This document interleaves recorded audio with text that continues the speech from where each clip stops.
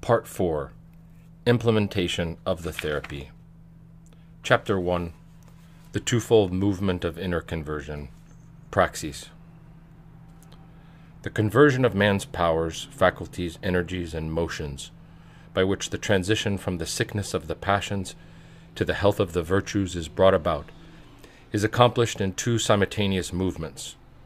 The first consists in turning all these faculties away from evil, in other words, in ceasing to misuse them and extracting them from carnal realities. The second consists in turning them towards spiritual realities and inserting them into the reality of God. This twofold movement counteracts the twofold movement by which man caused his fall, and which is perpetuated in every sin. The movement through which he turns away from God and at the same time turns toward carnal realities. Through the mouth of the psalmist and of the holy apostle Peter, God invites man to this saving double movement, quote, "Depart from evil and do good," 1 Peter 3:10. St. Maximus comments, that is to say, fight the enemy in order to diminish the passions and fight to acquire the virtues. In other words, the first of these two movements consists in a detachment regarding evil, a detachment which, according to the words of St. Paul, is accomplished by the crucifixion of the flesh with its passions and desires, Galatians 5:24, or again by, quote, "putting to death what is earthly," Colossians 3:5. Let us repeat, we must not understand this to be the crucifixion and mortification of the powers, faculties, and energies of the soul and body. For if they are supports and vehicles of the passions, they are also such with regard to the virtues. And this is even more fundamentally so, since the virtues correspond to the nature of these supports. Let us recall that the word flesh does not mean the body, but rather the law of sin, Romans 8:2, which operates in both the soul and the body of the fallen man subject to sin. What must be put to death, or rather, the relationships of these powers with wicked things. It is not the means by which man commits evil and attaches himself to carnal realities that must be mortified, but rather the committing and the attachment themselves. St. Gregory Palamas notes, quote, "We have not received the prescription to crucify the flesh with its passions and desires in order to kill ourselves by putting to death every bodily activity and every power of the soul, but rather in order to reject every wicked desire and action."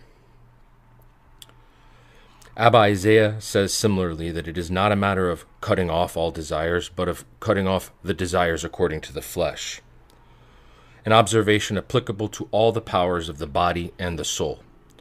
One has only to eliminate every carnal use of each of these powers and to mortify their perverse orientation toward sensible realities, sensible objects, and sensible pleasures.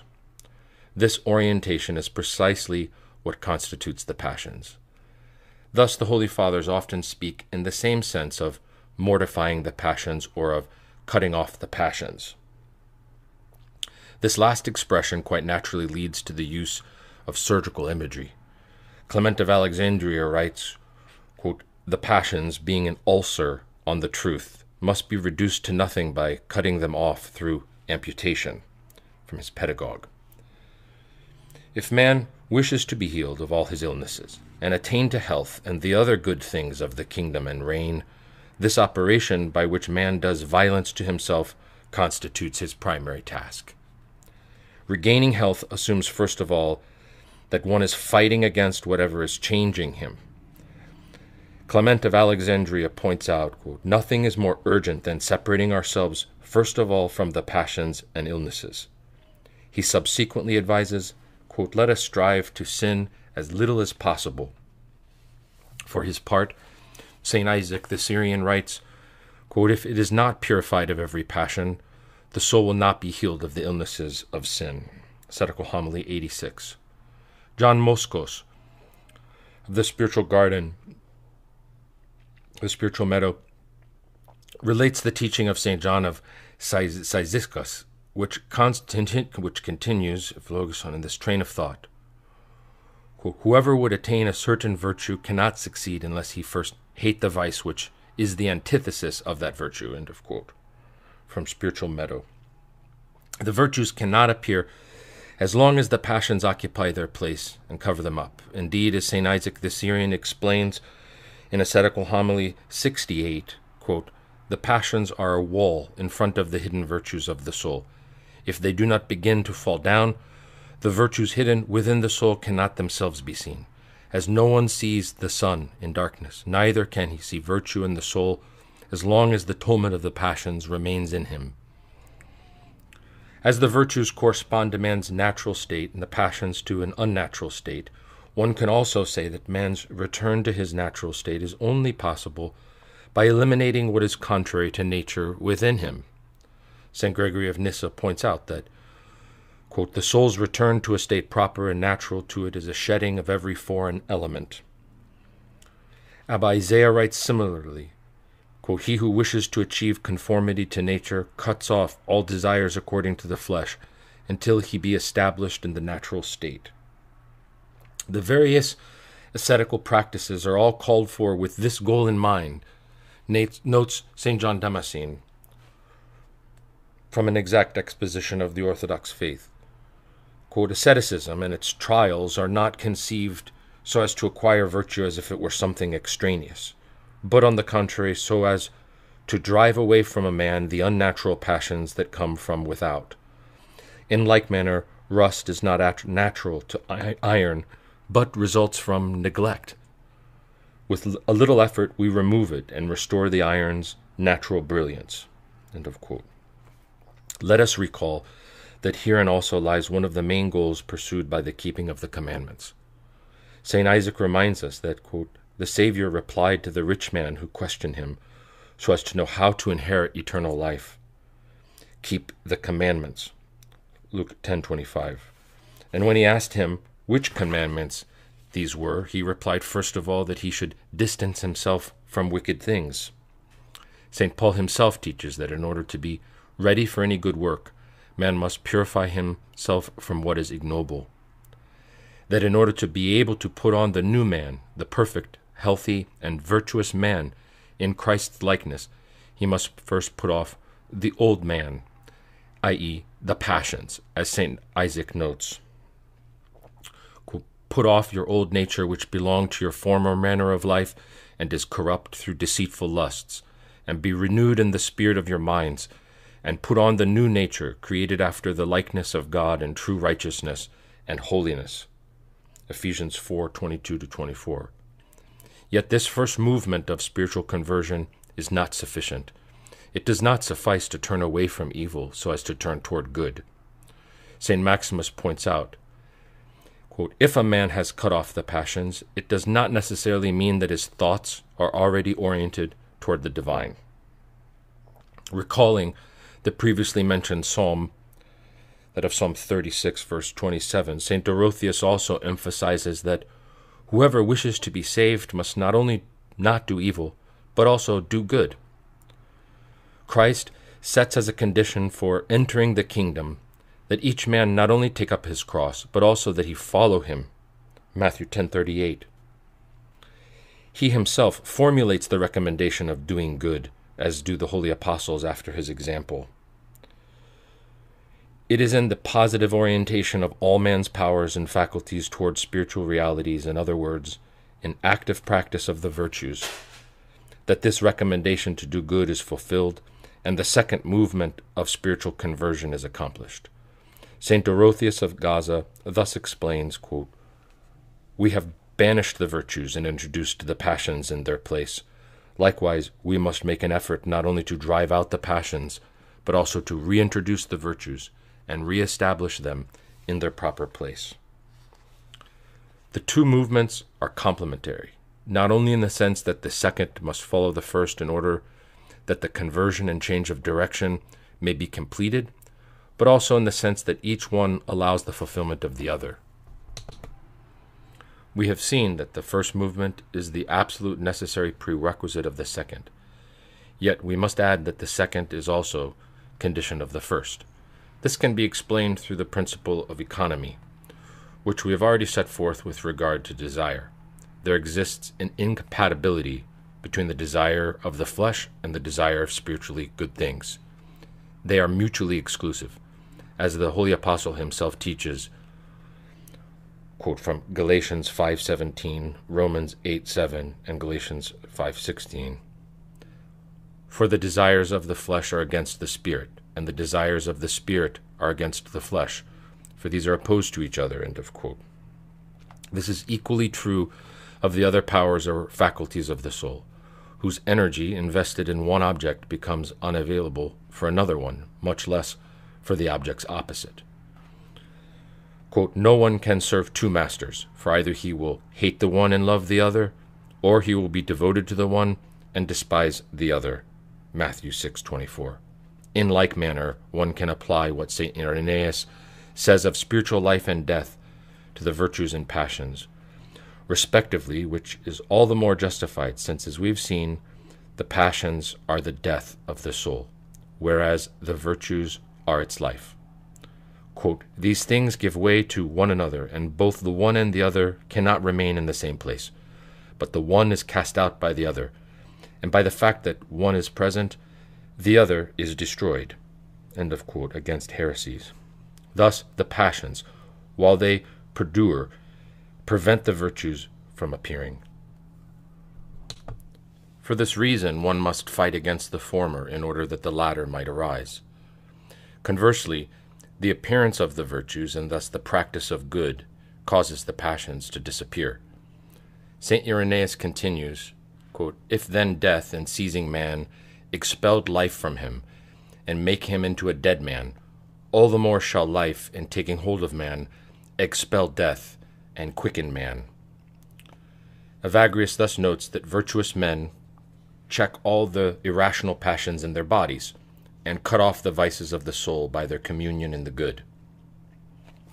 And St. Simeon the New Theologian writes, quote, to the extent that the sun rises, a shadow retreats and vanishes. Likewise, when virtue shines, malice is driven away like a shadow. End of quote, Catechesis. St. Maximus, for his part, notes that, quote, when love of God dominates the intellect, it frees it from its bonds, persuading it to rise above sensible things. This corresponds to St. Paul's own teaching, quote, walk by the Spirit, and do not gratify the desires of the flesh, Galatians 5:16, which is taken up again by St. Gregory Palamas, quote, in those who have lifted their spirit to God and have exalted their soul by God's passion, the flesh no longer possesses desires contrary to the Spirit, from his triads. From this perspective, the virtues seem to be means to subjugate and expel the passions. Or, according to the corresponding medical terminology, they appear to be remedies, or more precisely antidotes, to the passions, since each passion has its corresponding and opposed virtue. See Philokalia, Volume 3, List of Passions and Virtues by St. Peter Damascus. To continue, the former is the contranatural and pathological misuse of a specific faculty or power of the soul, whereas the latter is its good, natural, and healthy use. One thus possesses the sought-for object through gradual exclusion of its opposite. It may seem inconsequent to state, as we have done, that on the one hand, the eliminations of the passions returns man to his natural state and causes the virtues to reappear, and on the other hand, that an active practice of good is necessary for acquiring the virtues. One might then ask, if the virtues are already present, why is effort still required in order to attain them? Well, let us recall that to begin with, the virtues are for man but seeds. It is up to man's free will, in collaboration with God's grace, to cultivate them within himself. They are a gift of this grace, and man's task is to integrate them into himself, a task accomplished by the practice of good and the active collaboration of all his faculties in each of their activities with God's will, and through the concrete realization of the divine plan inscribed within human nature. Spiritual conversion is thus wrought in the dynamic process of growth that leads man from a state of infancy to that of the true, perfect, and mature man, attaining the fullness of Christ, Ephesians 4:12. St. Simeon the New Theologian writes, quote, "Every day he pursues his spiritual growth, removing every trace of childishness and advancing towards man's fulfilled perfection. For this reason, he will see the powers and energies of his soul change according to the measure of his age." It must be stressed that this process of growth, like its underlying process of spiritual conversion, is theanthropic. It presupposes the synergy of human effort and divine grace. Throughout the preceding considerations, we have primarily emphasized the first factor, yet one must bear in mind that if man's efforts are absolutely necessary in order for him to incorporate grace into himself, conversely, grace alone permits the fulfillment of these efforts. Through grace, both the purification of the passions as well as the acquisition of the virtues toward which man strives is accomplished. Through the Holy Spirit, man is renewed, purified, sanctified, and brought to perfection. In addition, St. Anthony the Great speaks of the spirit of conversion, who comes to the aid of those who embark on this path and, quote, "goes before so as to make light the fight and render easy the work of their conversion," who, quote, "shows them the paths of bodily and inner asceties and how to convert and abide in God, their Creator, who perfects their works." St. Maximus likewise calls to mind this activity of the Holy Spirit from his questions to Thalassius. First of all, he teaches them to desire the mortification of their inclination to sin, as well as the mortification of deliberate sin. Then he teaches them to desire in themselves the restoration of the disposition toward virtue, as well as the restoration of deliberate virtue. Consequently, he teaches them to seek the means to attain this, that is, that which by nature is intended to bring about the mortification of sin and the resurrection of virtue. This last remark serves as an occasion for St. Maximus to recall that at the heart in this twofold operation is man's, quote, "achieving a perfect likeness to Christ's death as regards the mortification of sin, and a perfect likeness to his resurrection as regard to the fulfilling of virtue," quote, and quote, "with the help of the Holy Spirit." We have seen that in Holy Baptism, the Holy Spirit makes man a participant in the restoration of human nature, wrought by Christ in his person as Theanthropos. Having died to sin in Christ's death, man is resurrected to virtue in his resurrection. However, it remains for man, restored to his reality of being in the image of God, to keep himself pure, or to regain this purity if he has lost it, as well as to grow in Christ through the Spirit into the perfection in God to which he is called. The double movement of conversion to the divine, which by God's grace and in faith, repentance, prayer, and the keeping of the Lord's commandments, consists of the purification of the passions and the acquisition of the virtues, is designated in the ascetic tradition by the term Praxis or ascesis. This latter word is taken here in its broadest meaning of practice, training, and a way of action or life, since this twofold movement always presupposes effort, even a battle or a fight against the passions and demons and for the virtues. And this is always the case. The word for battle, combat, and battle and exercise and training are also frequently used. Praxis, in its twofold aspect, is based on the keeping of the commandments. Its beginning is faith, and its end is both dispassion, impassibility, the state in which man is healed of the passions, and perfect love. See Evagrius and Practicos. Praxis is the path of the purification of the passions to the point of their complete elimination, but also the ascent on the ladder of the virtues up to the highest rung. The fulfillment of Praxis's two functions does not take place successively, but rather simultaneously, as we've seen, and in some way dialectically, with each function contributing indispensably to the other's realization. Thus, the same thing occurs in both the soul and the body. The elimination of illness and the return to health are brought about simultaneously, the two giving rise to each other. Likewise, in the study we shall undertake of the healing of different spiritual illnesses, it will be difficult for each of us, in each case, to dissociate the battle against the passion from the acquisition of the corresponding virtue. This is all the more so on account of an additional difficulty. We have seen that the passions are all interrelated and involve one another, each one engendering all the others.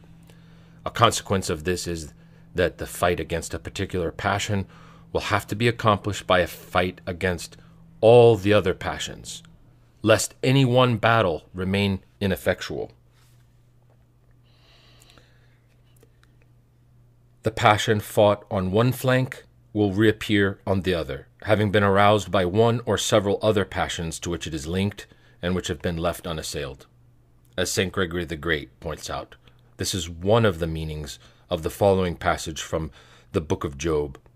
Quote, "The paths of their steps turn aside." In Job 6:18, "Thus I have also been deserted by all, and I am ruined and become an outcast." Which he explains thus: "It is not rare that persons prepare themselves to battle against certain vices with conviction, but neglect to overcome others. In not resisting these latter, other ones that are hidden, they will again find themselves faced with those which they are already able to surmount. Thus the vices hold on to him who wants to flee, thanks to a kind of pact of mutual assistance. One could say that they bring back under their control those whom they had lost, and pass them back and forth among themselves, so as to take revenge. Yes, for sinners, the paths of their steps turn aside. When they are able to lift a foot because they have attained to conquering a type of sins, another vice seizes power, and behold, once again, they entangle themselves in the one they had succeeded in eliminating." Just like the passions, all the virtues are also linked to each other organically. Quote, "One is the power of virtue," notes Clement of Alexandria. In like manner, St. John Cassian notes, quote, "All virtues have something in common, however many types and names we may distinguish." Evagrius likewise observes, quote, "Virtue is one by nature, but is imitated variously by the powers of the soul." Consequently, Clement of Alexandria notes, quote, "The virtues accompany each other." And Saints Callistos and Ignatius Xanthopouli, "One virtue depends on the other." On the one hand, the result of this is that to possess one virtue is in a certain way to possess them all. St. Gregory of Nyssa remarks, quote, "The virtues are not isolated one from another, and it is impossible to grasp one and all that this notion implies, without also attaining the others. But when one virtue enters into a person, the others necessarily follow." End of quote from On Virginity. However, this also has the result that one cannot truly possess a single virtue if one does not possess all the others, and that the weakness of a single virtue engenders all the others. Quote, "Each virtue, taken by itself, is all the weaker since the others are still missing," remarks St. Gregory of Nyssa, who continues, "A virtue isolated from the others is either a virtue that does not exist or a virtue that is still quite far from perfection." St. John Climacus opinion, quote, "One who is found wanting in any part of virtue cannot possess the whole, no matter how great a city is, defended by high walls and strongly barred gates. If one tiny postern is betrayed, it will be sacked." From his Institutes. Evagrius also gives this warning to the one starting out on the path of spiritual progress. Quote, "He should take care in setting out that he not wander and become shipwrecked, but should be careful to practice all the virtues equally, since they are interconnected, and the mind is often betrayed on the part of that which is deficient." End of quote. The interdependence of the virtues, like that of the passions, does not prohibit a certain sequence from being defined, both for acquiring the former as well as for combating the latter. we have seen that it was possible to designate among the numerous passions able to affect man 8 principal or generic passions, that is, passions that are each capable of engendering a certain number of other ones, and of serving as their foundation. We have shown that it is possible again to distinguish among these 8 passions 3 even more primary ones, whence all the others proceed, and we have defined the order according to which these engender the others. Although this outline bears no absolute value in itself, nonetheless the tradition has kept it as being particularly suitable for spiritual practice. An order set down in this manner makes it possible to define tactics and strategies, which in turn prove themselves to be all the more necessary since the virtues and passions are respectively interconnected, and consequently there is always the danger of, quote, being shipwrecked by setting out without guidance into the war against the forces opposed to the virtues. Quote, it is thus necessary to wage war against the adversaries methodically, says Evagrius, and for this war it is important to know which passions must be fought first. 4 basic principles may accordingly be concluded or drawn up. 1. One must begin by fighting the basest passions, the ones most linked to the world and the body, whence their common title of bodily passions, and thus the most apparent ones, gluttony and lust. From these, one then proceeds to the less visible and more interior passions, finishing with those that are the subtlest and most difficult to discern in their various guises, vainglory and pride. The rationale behind this sequence is pedagogical. It progresses from what is most accessible to what is least, but above all, it is founded on the fact that it is impossible to uproot the subtlest passions if the basest bodily passions have not already been extirpated. 2. It is advisable to adhere to the following order: gluttony, lust, love of money and greed, anger, sadness, acedia, neglect, vainglory, pride. In regard to this, St. John Cassianos writes, quote, although these 8 vices then have different origins and varying operations, yet the first 6, namely gluttony, fornication, avarice, anger, sadness, and acedia, are connected among themselves by a certain affinity and, so to speak, interlinking, such that the overflow of the previous one serves as the start of the next one. For from an excess of gluttony there inevitably springs forth fornication. From fornication, avarice. From avarice, anger. From anger, sadness. And from sadness, neglect. Therefore, these must be fought against in a similar way and by the same method, and we must always attack the ones that follow by beginning with those that come before. In order to conquer acedia, sadness must be overcome. In order to drive out sadness, anger must be cast out beforehand. In order to extinguish anger, avarice must be trampled on. In order to eradicate avarice, fornication must be repressed. In order to overthrow fornication, the vice of gluttony must be disciplined. But the 2 remaining ones, vainglory and pride, are linked in similar fashion, like the vices that we have spoken of, such that growth in the first becomes the start of the second, for an overflow of vainglory begets the beginnings of pride. In this series, as in the preceding one, each vice then, since it is a begotten by an increase in the one that comes before it, is purged away when the one before it is diminished. Therefore, vainglory must be suffocated in order for pride to be driven out. End of quote from conference number 5.10. To continue, number 3. Meanwhile, we have seen that if these 8 principal vices disturb the whole human race, nonetheless they do not assail everyone in the same way. As a result, however, St. John Cassian, after laying out the above-mentioned principles, points out the following. Quote, the same battle plan is not observed in each one of us, since, as we have mentioned, we are not all attacked in the same way. Each one of us must throw himself into the fray with an eye to the particular manner in which he is being assaulted, such that one has to fight first against the vice that is placed third, and other against that which is placed fourth or fifth.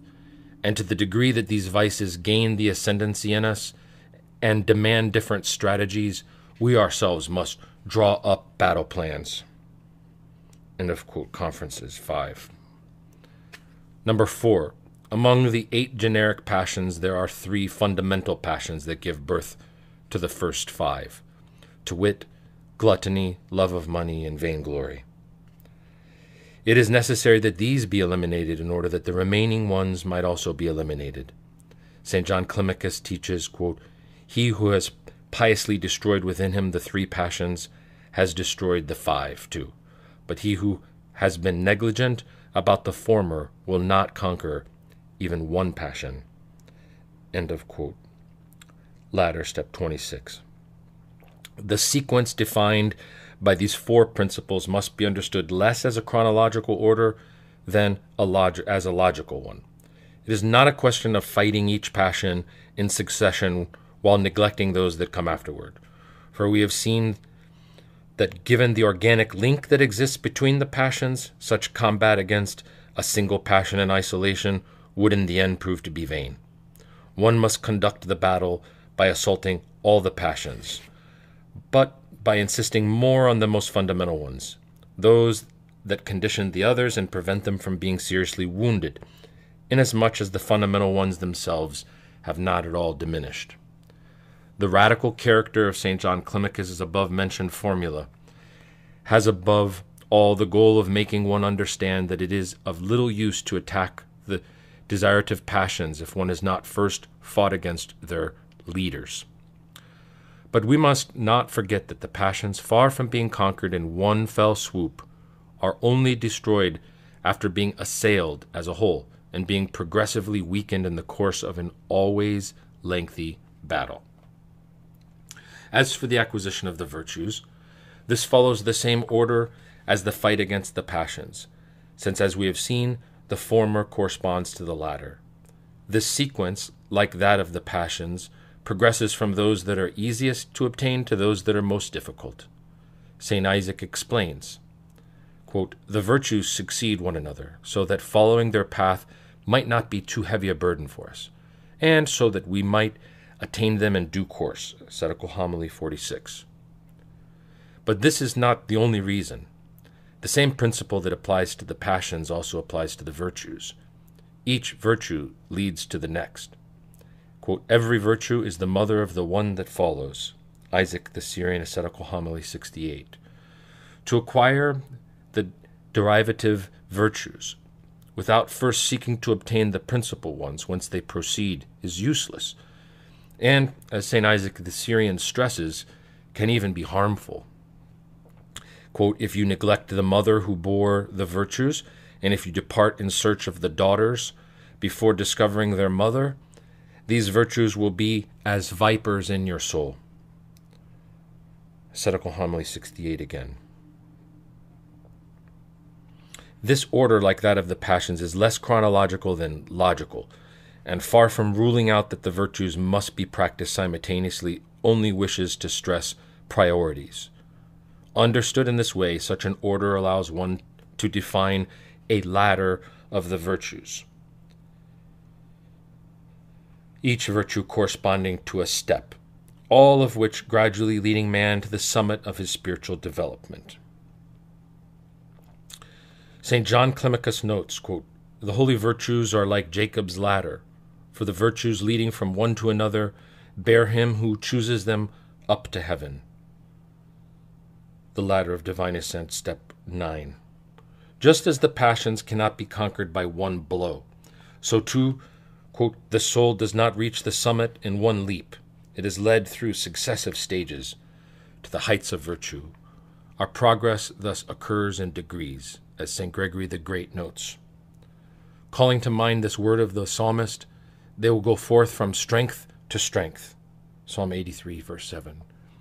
In sum, Praxis thus appears to us to constitute a true method, both regarding the knowledge of the nature and sequence of the passions, and the manner of fighting them, in which it is also presented as a therapeutic method, properly speaking, as well as regarding the knowledge of the nature and sequence of the virtues and the manner of their practice. St. John Cassian notes, quote, "Practical perfection exists in a twofold form. Its first mode is that of knowing the nature of all the vices, and the method of remedying them. The second is that of discerning the sequence of the virtues and forming our mind by their perfection." Conference number 24.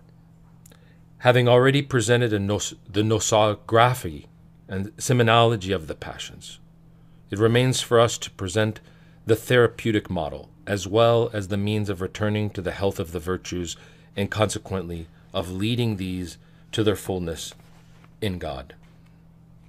End of Chapter 1. Chapter 2. Outline of the therapy of the fundamental faculties of the soul. Implementation of the generic virtues. 1. Introduction. With all the passions resulting from the illness of the soul's three primary powers, more precisely from the perversion of their diverse functions, a spiritual therapy must consist in returning these fundamental faculties to order. By returning them to a use in conformity with their nature, man recovers health. As St. Nicetas Stathatos stresses, quote, "If when aroused and active a man's insensitive, appetitive, and intelligent powers spontaneously operate in accordance with nature, they make him wholly godlike and divine, sound in his actions and never in any way dislodged from nature's bedrock. This return to order is brought about by the acquisition of the totality of the virtues, but in first place in the so-called principal or generic virtues. These virtues are called such not in the sense that they might engender all the other virtues, but because they are the prerequisites for acquiring the latter, constituting a quasi-foundation for the entire spiritual edifice which the virtues must form. The healing of the soul's desirative part begins to occur with the virtue of temperance or self-control, that of the irascible part with the virtue of courage, and that of the rational and intelligent part with the virtue of prudence or discernment. The Fathers often add to these three generic virtues a fourth, namely righteousness, which, quote, produces a certain harmony and symphony among the various parts of the soul. 2. Temperance. We have seen how man, through sin, has turned his desirative power away from God so as to direct it toward the sensible world, seeking out sensual pleasure instead of the spiritual delights intended for him by his Creator. We have also seen how many passions and illnesses of the soul proceed from this perversion of the desirative power and its attachment to sensual pleasure. The soul's healing entails that man must follow the opposite path, that he turn his desirative power away from sensible objects and back toward God, that he correlatively detach himself from sensual pleasures, and regain the spiritual delights befitting his nature. In this therapeutic process, allowing the desirative power and all its dependent faculties to function again according to their true nature and normal end goal, in other words, allowing them to regain health, the virtue of temperance plays a key role. St. Basil the Great considered it as, quote, the beginning of the spiritual life, and St. Hezekias the priest notes in its regard, quote, someone else wise in the things of God has said that as the fruit begins with the flower, so the practice of the ascetic life begins with self-control. Evagrius likewise attributes great importance to this virtue, even placing it on the same level as charity and love. This is understandable if one knows the essential place the desirative power holds among men's faculties, and the fundamental role it plays in the process of man's fall as well as salvation. The virtue of temperance essentially consists in a mastery of the desirative power, which first of all is characterized by the inhibition of carnal, impassioned, and sensual desires, and by the corresponding abstention from the pleasures linked to them. In its most immediate and narrow sense, temperance is the mastery of the body's impassioned desires. This is the virtue manifested by the Apostle when he reveals, quote, "I pommel my body and subdue it," 1 Corinthians 9:27. The body's passionate desires are essentially those concerning nutrition and sexuality, to which are respectively related the passions of gluttony and lust, which the Fathers call the passions of the body. Speaking more generally, these are the passions entailing the physical senses. Temperance, however, is not limited to the bodily sphere. Understood in a broader sense, it is furthermore the mastery of the soul's passionate desires, which form part of the composite of almost all other passions. Thus St. Basil writes, quote, "One must not think of temperance in only one way. One must further consider it in all the evil desires that the soul can experience." End of quote. St. John Chrysostom teaches similarly, temperance consists in not allowing oneself to be carried away by any passion. Thus, generally speaking, one can say with St. Hermas that temperance consists in abstaining from every perverse desire. For more, see the Shepherd of Hermas, Visions 3. Correlatively, temperance consists in abstaining from every unreasonable pleasure, i.e., sensual pleasures naturally linked to passionate desires. If this virtue concerns first of all the pleasures experienced by the body, primarily in relation to gluttony and lust, nonetheless temperance is not limited to these. Rather, it concerns the pleasures experienced by the soul in relation to all the other passions eager for pleasure. For this reason, St. Basil advises, quote, "As regards what is of the passions of the soul, there is but one rule to fix temperance to, the complete renunciation of all these passions which incline towards guilty pleasure." One must note that temperance is applicable to all the bodily or mental manifestations able to respond to passionate desires and their quest for pleasure. The virtue thus aims at mastering bodily impulses, but also and above all, thoughts and fantasies. Temperance then takes the form of, quote, vigilance over the soul, as much as it does of vigilance over the body. To say that the goal of temperance is to mortify the desirative power does not mean, as we have seen, that it is necessary to eliminate every form of desire and renounce the use of the desirative power altogether.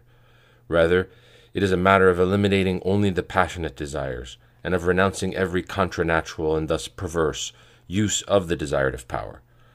Furthermore, to abstain from pleasure does not mean to renounce every delight, but rather to abstain only from sensual pleasure. In like fashion, to mortify the body means only to put to death the passions supporting these tendencies. Quote, "The refusal in opposition to the body, as St. Basil defines temperance, is not the refusal of the body, for example, ignoring or disdaining it, but rather the refusal of being attached to it passionately. As St. Gregory recalls in commenting on St. Paul, Romans 7:24, quote, "The body is not a bad thing," the apostle shows that he does not blame the flesh but the desire that has arisen on account of the fall. When St. Basil further defines temperance as the renouncing of pleasant things, he understands by this the renouncing not of the things themselves, but of the sensual pleasure which one is likely to take in them. If it is fitting to refuse all sensual pleasure, this is by reason of the essential relationship sin bears to it. We have seen that if man uses his faculties in a manner against nature, giving birth to the passions, this is because in turning away from God, he has given in to the appeal of sensual pleasure. Since, quote, "almost every sin is committed for the sake of sensual pleasure," end of quote, Maximus Confessor. The abstention from pleasure that is realized by temperance is an absolute necessary means for fighting against sin and the passions and for eliminating them. St. Basil explains this in his long Rule 17, quote, "Temperance is the destruction of sin, the annihilation of the passions, the mortification of the body even into its appetites and desires, the beginning of the spiritual life. For temperance breaks in it the thorn of sensual delight. Truly pleasure is the great lure of evil that renders us men so inclined to sin, and by which the entire soul is enticed toward death as by a hook. By not allowing oneself to be made effeminate by it, nor to be bent under its yoke, one escapes every sin thanks to temperance." End of quote. Passionate desire is only such because it strives via its object towards sensual pleasure instead of towards spiritual good things. We have seen that objects are never bad in themselves, but what is likely to be bad is the goal man pursues through them, or the use he makes of them. This is why, as St. John Cassian says, it is a matter less of abstaining from things themselves than of restraining with regard to them the movement of passion, which leads us to sensual pleasure. St. Maximus, for his part, distinguishes between objects, their representation, and the passion attached to them. He specifies that the battle must therefore be solely against passion. The intellect of a man who enjoys the love of God does not fight against things or against conceptual images of them. It battles against the passions which are linked with these images. What constitutes abstinence, then, is the absence of attachment to objects, and furthermore, the absence of passion when faced with representations of them. The saint writes that temperance, quote, "keep the intellect dispassionate in the face both of things and of the conceptual images we form of them. And it is a great achievement not to be attracted by things, but it is a far greater achievement to remain dispassionate in the face of both things and of the conceptual images we derive from them." The source of temperance is not having pleasure as the goal in using things. Temperance detaches desire from sensual pleasure, prevents it from being the desire for pleasure, and in general manner frees it from all its pathological investments. Yet this in no way constitutes either an end in itself or the ultimate goal of temperance. First of all, the goal of temperance is to master desire, to regain possession of it, to submit it to reason, to subordinate it, and restore it to order. This is why the word is also translated as self-mastery. If temperance frees desire from its relegation to the flesh and puts an end to its impassioned use, it does this in order to bring back to desire its normal end goal, which is in conformity both to its nature and to reason, and in this end, as the term suggests, to the logos. In other words, temperance frees desire so as to reorient it and channel it definitively toward God and the delight in spiritually good things, in which delight God causes the man who unites himself to him to participate. Clement of Alexandria thus states, quote, "Temperance is only virtuous inasmuch as it is inspired by love of God, and we embrace temperance by love for the Lord." St. Basil stresses in the same vein that if, according to the above-mentioned definition, temperance is the refusal in opposition to the body, it is conversely the adherence given to God. As we have already noted, the healing of the soul's desirative power is effected by its conversion. St. Maximus thus explains the process of this conversion. After the devil had convinced man to divert his desire from what was permitted to what was forbidden, that is, toward the original and generic passion of self-love, it was necessary that the concupiscible power, unaffected by egotistical love, direct its desire toward God alone.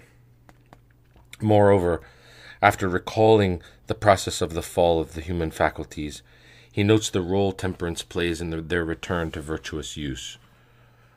Quote from 4 Centuries on Charity, "When the body is urged by the senses to indulge in its own desires and pleasures, the corrupted nous readily succumbs in a sense to its impassioned fantasies and impulses. But the regenerated nous exercises self-control and withholds itself from them, Moreover, as a true philosopher, it studies how to rectify such impulses." End of quote. Temperance, then, recovers in some measure the desirative power's energy, which has been squandered in the passions of the body and soul in its search for pleasure, making this energy serve to acquire spiritual goods. Thus, St. Maximus notes with regard to the body that, quote, "If you keep your body free from disease and sensual pleasure, it will help you to serve what is more noble." St. Gregory of Nyssa, basing himself on a very concrete example, develops his explanation of this process accomplished by temperance, a process of refocusing and of turning back to God the desirative power's energy, dispersed by sin and leached by the passions. Moreover, he shows that it is sufficient for temperance to contain and channel this energy, that is to say, to prevent it from being dispersed, in order for it to serve the good and raise man up to God. Indeed, as we have seen, all the human faculties, and particularly the desirative power, are by nature constantly in movement, yet cannot be shared among the spiritual and carnal realities that mutually exclude one another.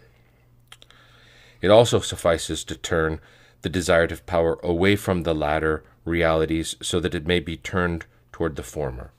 St. Gregory writes, quote, on virginity, "Just as water sealed within a hermetic conduit is often pushed upwards vertically by the rising pressure for lack of space for expansion, and this despite its natural movement that pushes it down, so too the human intellect, strictly channeled from all directions by temperance, will be as though lifted up to the desire for superior goods by its natural tendency to move, lacking any exit or place of diversion. For the being in constant movement, having received such a nature from its Creator, can never be stabilized, and if it is prevented from employing its movement in the direction of vain things, it has no other recourse but to go straight to reality." End of quote. Temperance, notes Evagrius, heals the soul's desirative part. First, it heals the souls of the so-called bodily passions, i.e. primarily gluttony and lust. But its therapeutic effects also extend to all the soul's passions. St. Basil thus writes in a general way, "Temperance is the destruction of sin, the annihilation of the passions." However, in a more particularly, temperance appears to be one of the basic remedies of the passion of love of self, the source of all passions, as well as the passion immediately linked to it, and all the passions deriving thence, the love of pleasure. St. Dorotheus of Gaza notes, quote, "The physician of our souls is Christ, who gives to each passion the appropriate remedy, temperance against the love of pleasure." Temperance not only heals the desirative part of the soul, but also contributes to the healing of all the soul's faculties. By turning desire and the other powers away from sensual pleasure, temperance restores them, leading them from their wicked contranatural orientation to an orientation in conformity with their nature, their final end goal. St. Maximus notes, quote, "Through temperance, man makes straight the twisted paths of voluntary passions, that is, the movements of pleasure." Questions to Thalassius. Besides its therapeutic function, temperance also has a preventative one. It keeps man from every sin, since by mortifying lust in him, it renders him insensitive to what solicits the passion. But temperance also removes from man every attraction to sin by breaking in him the thorn of sensual delight. As St. Maximus says, quote, "Self-control keeps the intellect dispassionate in the face both of things and the conceptual images we derive from them. It deprives the demons of any power to trouble the soul, whether while conscious or asleep.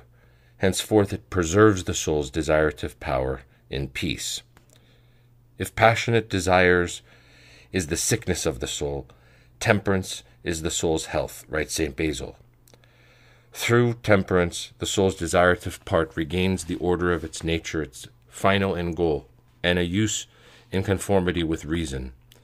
St. Maximus remarks, "A soul's motivation is rightly ordered when its desiring power is subordinated to self-control." For this reason it is a virtue, and a source of virtues. The virtue most immediately connected to temperance, and which is the sign of its fulfillment, is that which is called in Greek literally the soundness of mind, prudence, discretion, as well as sanity, and moderation in sensual desires, self-control, temperance, and further, the state of a soul pure of any attachment to sensual pleasures, whatever they may be, and which in this context can be translated as chastity, or better yet, as spiritual integrity. On the subject of temperance's relationship to chastity, St. Basil writes, "Temperance does not teach chastity, it procures it." In the same vein, St. Dorotheus of Gaza notes that he who masters himself with knowledge by temperance hopes to obtain chastity, since it prevents the soul's desirative power from dividing up and being dispersed among multiple passions, gathering it together on the contrary, and making it one single desire directed toward God. Temperance reunifies not only the desirative power, but also all the other powers that delighted themselves in it or on account of it. The virtue thus contributes in large part to abolishing the various divisions which fallen man knows, leading his soul back to its original unity and simplicity. Since it heals man of sin and the passions, particularly those relegating him to sensual pleasure, temperance gives man freedom. St. Basil notes, temperance frees us because it is once medicine and power. Through it man regains his spiritual autonomy, and this likens him to God. God, writes St. Basil, is temperance, since he desires nothing and has all in himself. As he lacks nothing, he is in absolute plenitude. Temperance contributes to man's introduction to spiritual knowledge because it purifies the desirative power of the passions that had darkened the nous. Clement of Alexandria thus considers this virtue as the foundation of knowledge of God, and St. Maximus places it alongside charity, which, according to all the fathers, is the gate of knowledge. Quote, "Do not neglect love and self-control, for it is these which, once they have purified the soul's passible aspect, always keep open for you the way to such knowledge." It is for this reason that the Savior says, "Blessed are the pure in heart, for they shall see God." Matthew 5:8. They shall see him and the riches that are in him when they have purified themselves through love and self-control, and the greater their purity, the more they will see. By purifying man, temperance makes him worthy to approach God and unite himself to him. It contributes to making man in the end a partaker of the divine life, and rendering him incorruptible in the likeness of the incorruptible God. 3. Courage. We have seen that through sin, the irascible power has become ill. Man has used it to accomplish the will of the devil and the demons, to fight for the fulfillment of the desires of the flesh, and the acquisition and preservation of sensual pleasure, to facilitate the exercise of the passions, and to satisfy self-love. But we have also seen that this faculty healing cannot be accomplished by its inhibition or elimination. This faculty is not only useful, rendering man the greatest service, as the Fathers recall, but it is also an indispensable instrument for him in the attainment of divine goods, according to Christ's own teaching. Quote, "The kingdom of heaven has suffered violence, and the men of violence take it by force." Matthew 11:12. "For the kingdom of God is preached, and everyone enters it violently." Luke 16:16. It is thus fitting not to mortify this faculty, but to convert it, in order to put it to work in accordance with nature as created by God. See Hezekiah the priest on Watchfulness and Holiness 126. To continue, first of all, man restores to his soul's irascible power a use befitting its nature, corresponding to its normal end goal in constituting its health, by fighting against evil in all its forms, for God has given it to man as a weapon to this very end. In the first place, this is a matter of utilizing the irascible power to fight against sin, and the passions, including the passion of anger, which is formed by the perverted use of this power. Commenting on this recommendation of the psalmist, quote, "Be angry, but sin not," Psalm 4:4, St. John Cassian writes, "Does it not clearly mean to be angry with your vices and your wrath?" He notes again, "We can recognize that the instinct for anger is beneficial to us, so that we may be enraged at our own vices and mistakes, and be all the more zealous for virtue and spiritual learning." More generally speaking, irascibility must have as its function the battle against the old man and his evil tendencies, and the fight against the man of the desires of the flesh. St. Hezekiah the priest writes, quote, "We should use our incensive power against our outer self. Be incensed, it is written, against sin, that is, be incensed with yourselves." The fight against the passions and against the evil tendencies of the old man basically takes the form of an interior struggle against the thoughts, inspired by the demons, a battle against the temptations. Commenting on the 4th verse of Psalm 4, St. John Cassianos writes, quote, "We are therefore commanded to be angry in a right sense against our own selves and the evil thoughts that occur to us, and not to sin, that is, not to let them come to effect." He further remarks, again from his Institutes, quote, "True, we have the healthy instinct of anger given us for a valid reason, for which alone it is useful and healthy to feel angry. That is, when we are aroused to combat the evil passions of our own hearts. This fight cannot be separated from the fight against the devil and the demons themselves, who suggest evil to man, inciting him to accomplish it and desiring to subject him to their will. For this reason, St. Hezekiah the priest writes, quote, "Fittingly and in accordance with nature, we should use our incensive power against Satan, on watchfulness and holiness." Evagrius likewise says, "Anger is given to us so that we might fight against the demons." St. Gregory of Nyssa writes in like manner, "As for irascibility, anger, and hatred, it is necessary that they use their natural might against the thief, against the enemy who sneaks inside to steal the divine treasure, and comes in order to steal, to kill, and to destroy." Scriptural citation, John 10:10. On this topic, St. Basil recalls the words spoken by God to men as related in the book of Genesis. Quote, "I will put enmity between you and the serpent." Genesis 3:15. Here one could cite the numerous passages in the Psalms by which the faithful man is urged to follow the psalmist's example and display such a hatred with regard to the demons that are variously designated and typified in them. That is, the impious, the sinners, the wicked, the enemies, the adverse powers, the foreign nations, the princes, etc. Man is also urged in these hymns to ask God to use his own anger against them, so as to distance them, reduce them to impotence, or destroy them. But if man thus fights against the will of the demons, he does this so that God's will might be accomplished in him. If he fights against the passions, it is so that the virtues might have a place in him. If he fights against the old man's tendency, it is so that he might be able to become a new man in Christ. Thus, the irascible powers' battle against the various forms of evil appear as a battle with what is good in mind. Evagrius writes, quote, "The rational soul operates according to nature when the irascible part fights to obtain virtue." End of quote. Practicos 86. To continue, the fight for virtue is first of all a fight for its acquisition. Here, the irascible power appears to be a driving force of the spiritual life, a power directing the soul entirely toward God.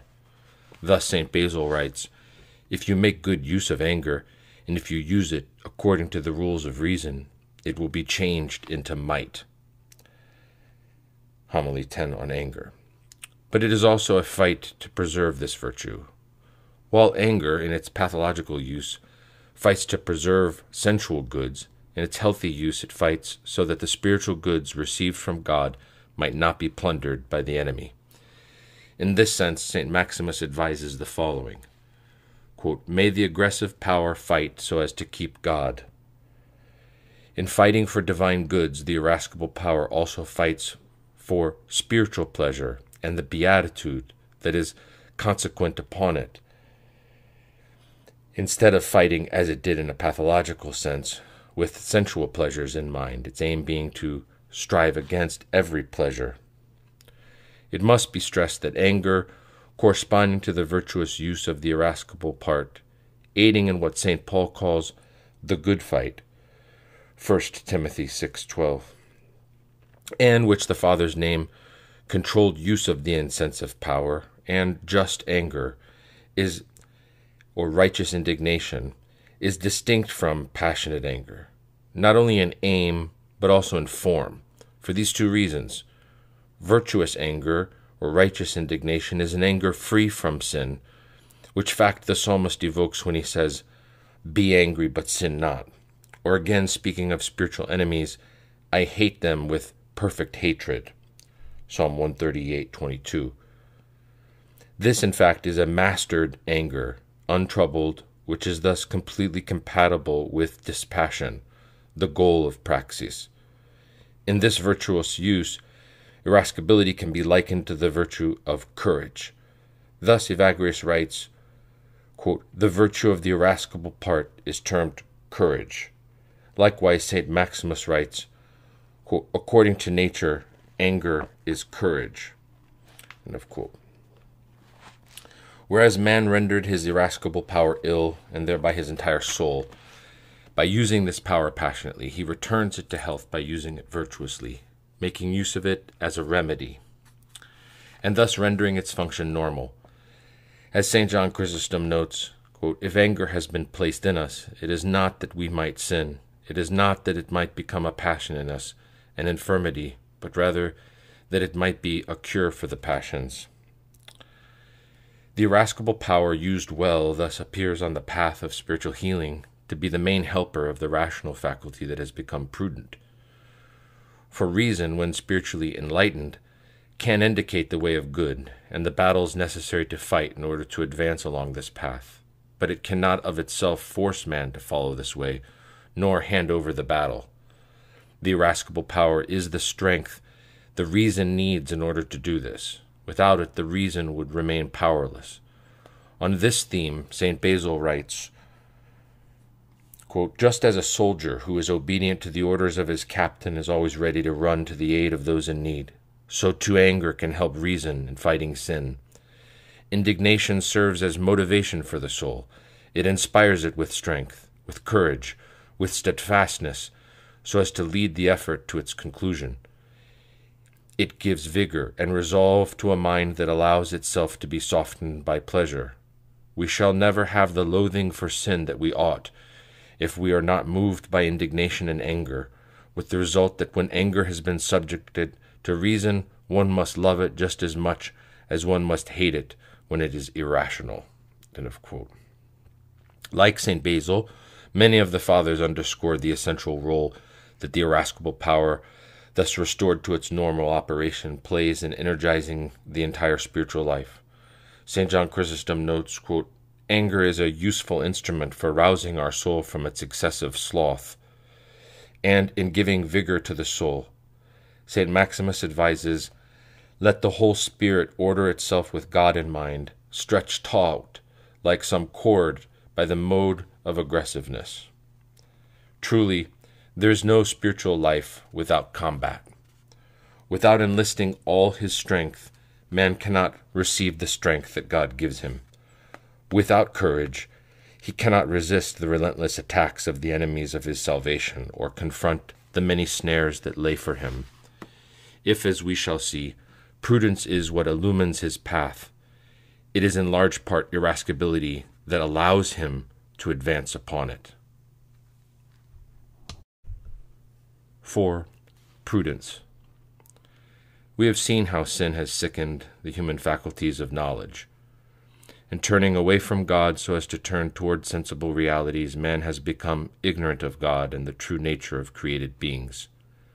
Only after being delivered from all the passions at the end of Praxis is man able to be healed of this twofold ignorance.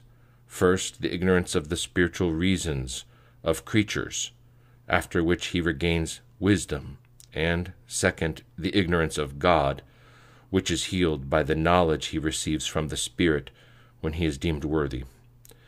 In such a way he recovers the perfect health of his faculties of knowledge.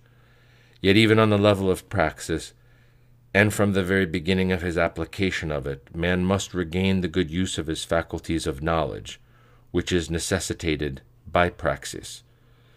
This good usage is manifested in the first place by the virtue of prudence.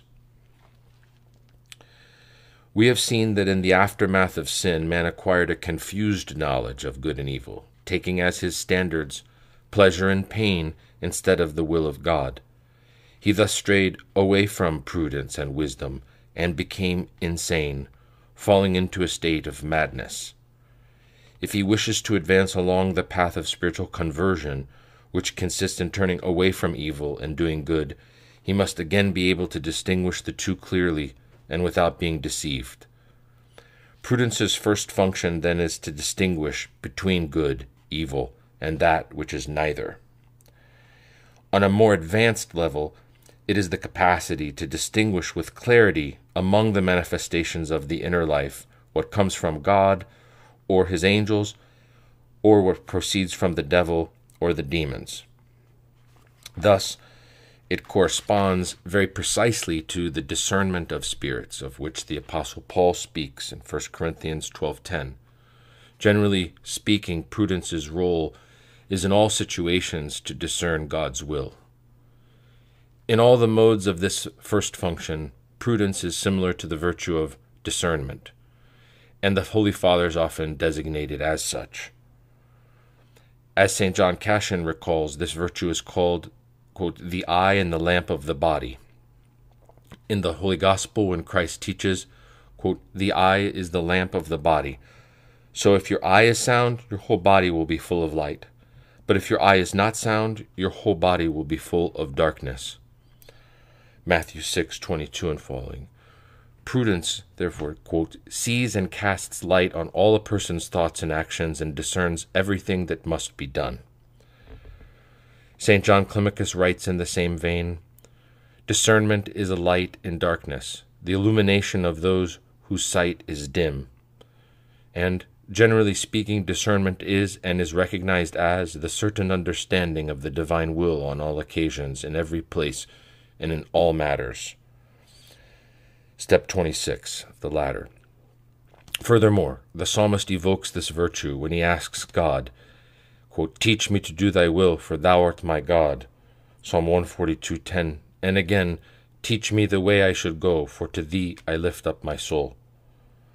Prudence is thus the guide, allowing whoever is advancing along the spiritual path to refrain from going astray and to avoid falls. Recalling this passage from Proverbs, quote, when there is no guidance, a people falls. St. John Cassian notes, it is that, i.e. prudence, is also said to be the guidance of our life. Consequently, prudence is the guardian of the virtues, at the same time as being a haven, sheltering man from the assaults of evil. St. Basil writes, quote, whoever follows prudence never wanders from the works of virtue, and is never pierced by the deadly dart of vice.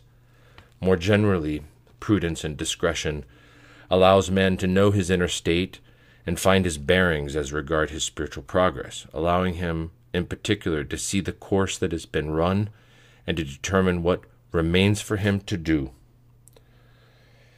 See latter step 26.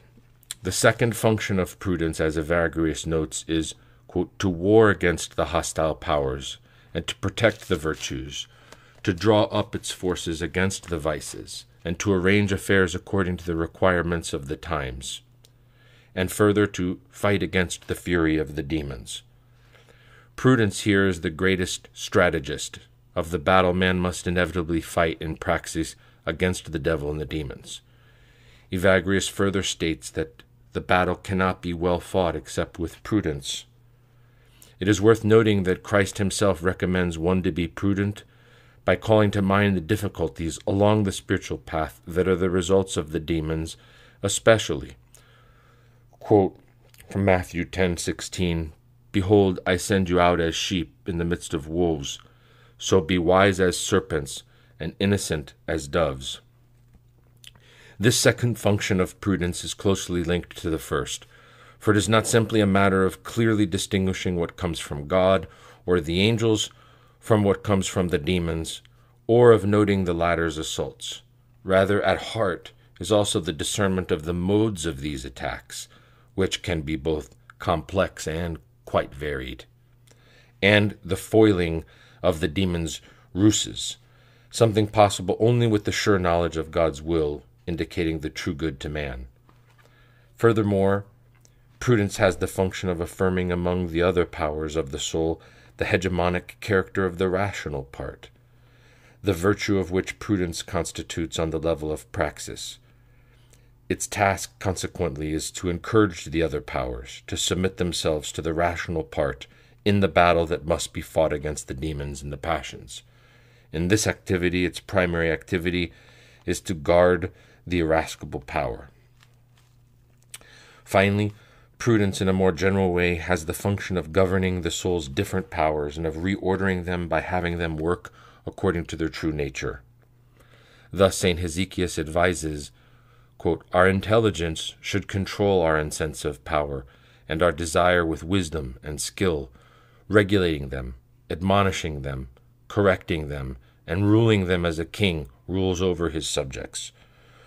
On Watchfulness and Holiness 126. Gregory of Nyssa on Virginity. To continue, this last function is directly linked to the preceding one. On the one hand, it is, quote, "by constraining all the powers of the soul to operate according to their nature, that prudence fights against the fury of the demons, since their primary goal and the essential result of their activity is to lead man's different faculties into turning away from God and thus operating contranaturally.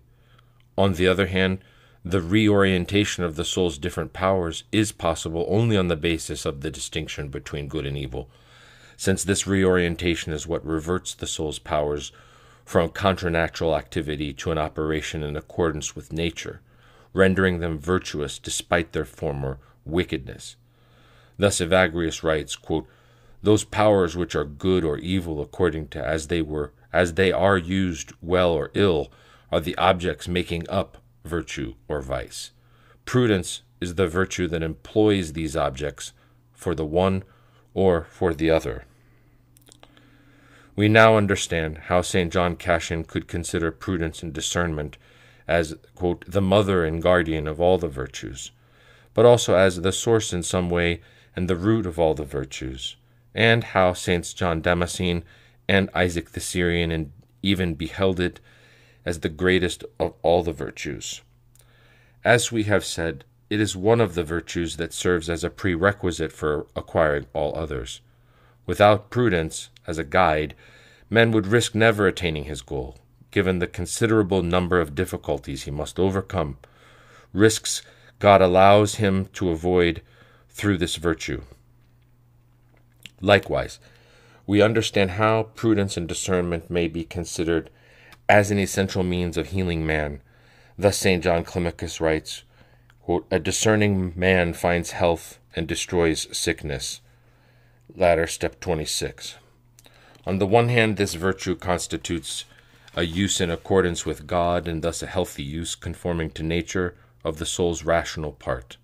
On the other hand, prudence heals the rational part of the madness constituting its perverted usage. St. Maximus recalls, "When we misuse the soul's powers, their evil aspects dominate us. For instance, misuse of our power of intelligence results in ignorance and stupidity. The proper use of these powers produces spiritual knowledge and moral judgment."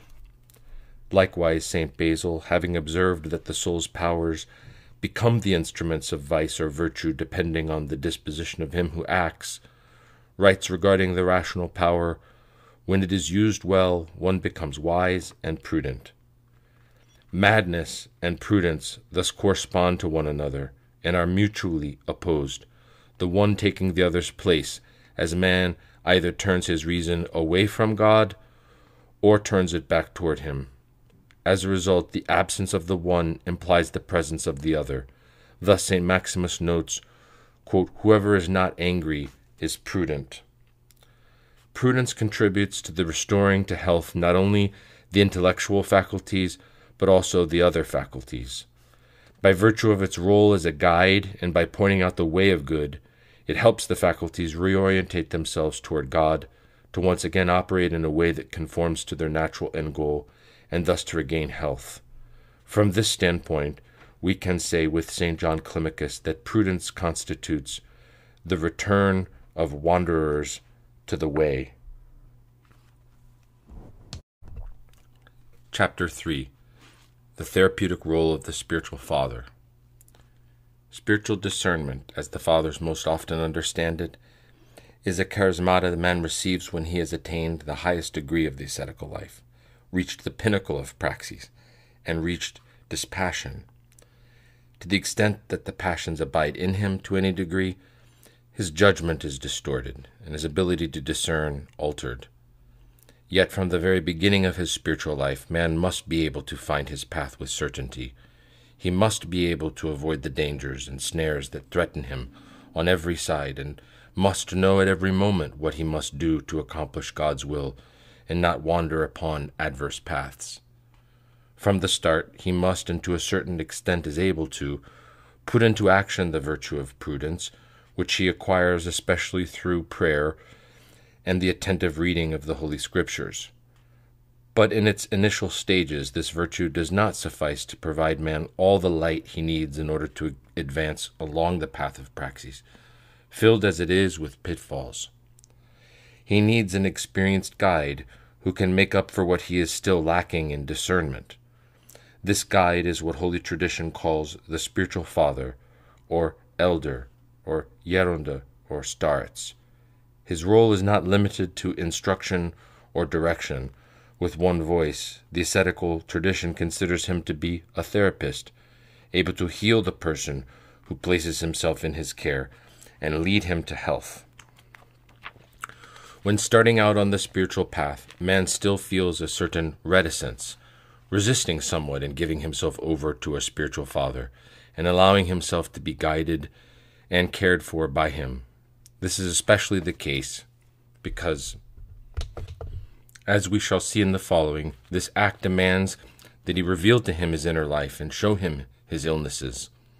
St. Gregory Nazianzen notes that in us, quote, "the intellect and selfishness, as well as our incapacity and refusal to allow ourselves to be conquered easily, constitute the greatest obstacle to virtue.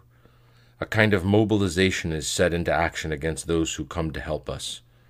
All the energy that we ought to use in revealing our illness to those who can care for it, we use instead to escape from treatment. We use our courage to harm ourselves and our knowledge to battle against our health." End of quote. From Orations. We either hide our sin or justify it to ourselves, quote, "and we persist in not allowing ourselves to be cared for by the remedies of wisdom, which heal the soul's infirmity, or else we display open impudence with regard to sin and those who are charged with treating it." However, in believing that he can do without a spiritual father, man is mistaken. The spiritual father's assistance is indispensable to whoever should wish to attain health and the end of the spiritual path. St. John Climacus writes, quote, "Those who have surrendered themselves to God deceive themselves if they suppose they have no need of a director." Latter, step 1. Likewise, Saints Callistos and Ignatius Xanthopuli observe, quote, "Those who wish to march without receiving counsel sow with toil and sweat, and most often do nothing but dream." St. Nicephorus the Solitary also advises, quote, "If you have no guide, you must diligently search for one." The necessity of spiritual direction derives above all from man's difficulty in knowing himself. and of adequately judging himself, inasmuch as he has not attained the purity of impassibility, which, as we shall later see, is the key to the fullness of discernment and self-knowledge. Insofar as he is indwelt by the passions, man possesses faulty judgment. As St. Basil observes, man is quick to see the sins of others, but slow to recognize his own imperfections, particularly under the sway of vainglory and pride. We have seen that in large part spiritual progress depends on this recognition. When the Fathers bring to mind the necessity of knowing oneself, they most often use by this term knowledge of one's sin. But, generally speaking, all the passions darken and pervert man's judgment. They alter his ability to discern between good and evil, and prevent him from seeing what is truly fitting, of having, quote, the certain understanding of the divine will on all occasions, in every place, and in all matters. Abbe Zenon says this is why man must not place his trust in himself, and cannot come to his own aid. St. Dorotheus of Gaza likewise advises, never place your trust in your heart, for the ancient passions have rendered it blind. Being passionate, we must in no way trust our own heart, for a twisted rule renders twisted even that which is straight. Following his own judgment, man not only cannot see himself as he is, but also cannot know with certainty which way to follow, and constantly risks departing from the right path. Thus, St. Nicephorus the Solitary counsels, quote, from unwatchfulness in the guarding of the heart, "This is why we should search for an unerring guide, so that under his instruction we may learn how to deal with the shortcomings and exaggerations suggested to us by the devil whenever we deviate left or right from the axis of attentiveness of nipsis. Since such a guide will himself have been tested through what he has suffered, he will be able to make these things clear to us, and will unambiguously disclose the spiritual path so that we can follow it easily." End of quote. Having recourse to a spiritual father is all the more justified by the danger posed to man of following his own will, which in its fallen state tends to oppose God's will. St. Dorotheus of Gaza teaches, quote, "If a man does not confide to someone everything within himself, the devil will discover in him a personal will, which will allow him to overcome him. Every time we obstinately attach ourselves to our own will, even while thinking to make wondrous use of it, we lay snares for ourselves, and do not know that we run to our own perdition. Indeed, how could we know God's will, or truly seek it if we place our trust in ourselves and hold fast to our own will?" End of quote. Entrusting oneself to a spiritual father thus allows one to conquer this self-will, which, according to Abba Pimon, quote, is a wall of bronze between man and God. This submission also allows for the acquisition of humility, which is necessary. St. John of Gaza writes on this point, quote, "If someone has the thought of doing something good for himself, and not from questioning the fathers, he is outside the law and does nothing legitimate. But whoever, on the contrary, does it with inquiry, fulfills the law and the prophets. For inquiry is a sign of humility, and he who does so imitates Christ, who humbled himself to the point of being a servant. Indeed, it is said that a man without counsel is his own enemy." From the sayings of the Desert Fathers. To continue, having recourse to a spiritual father is likewise a must for the man wishing to advance in the spiritual life, on account of his ignorance of the snares and dangers he will face on that path, and of the means of confronting them. Thus St. John of Gaza advises, "Question the spiritual fathers. Do what they shall tell you. Do not follow your own judgment, but fear lest through ignorance you be in peril." St. Mark the Ascetic explains, "He who wishes to take up the cross and follow Christ must first acquire spiritual knowledge and understanding through constantly examining his thoughts. He should question other servants of God who are of the same mind and engaged in the same ascetic struggle, so that he does not travel in the dark without a light, not knowing how or where to walk. For the man who goes his own way, traveling without understanding of the Gospels, and without any guidance often stumbles and falls into many pits and snares of the devil. He frequently goes astray and exposes himself to many dangers, not knowing where he is going." End of quote. Furthermore, he states, quote, "The warfare becomes easier, and they can see their own progress more clearly, especially if they confine their attention strictly to themselves.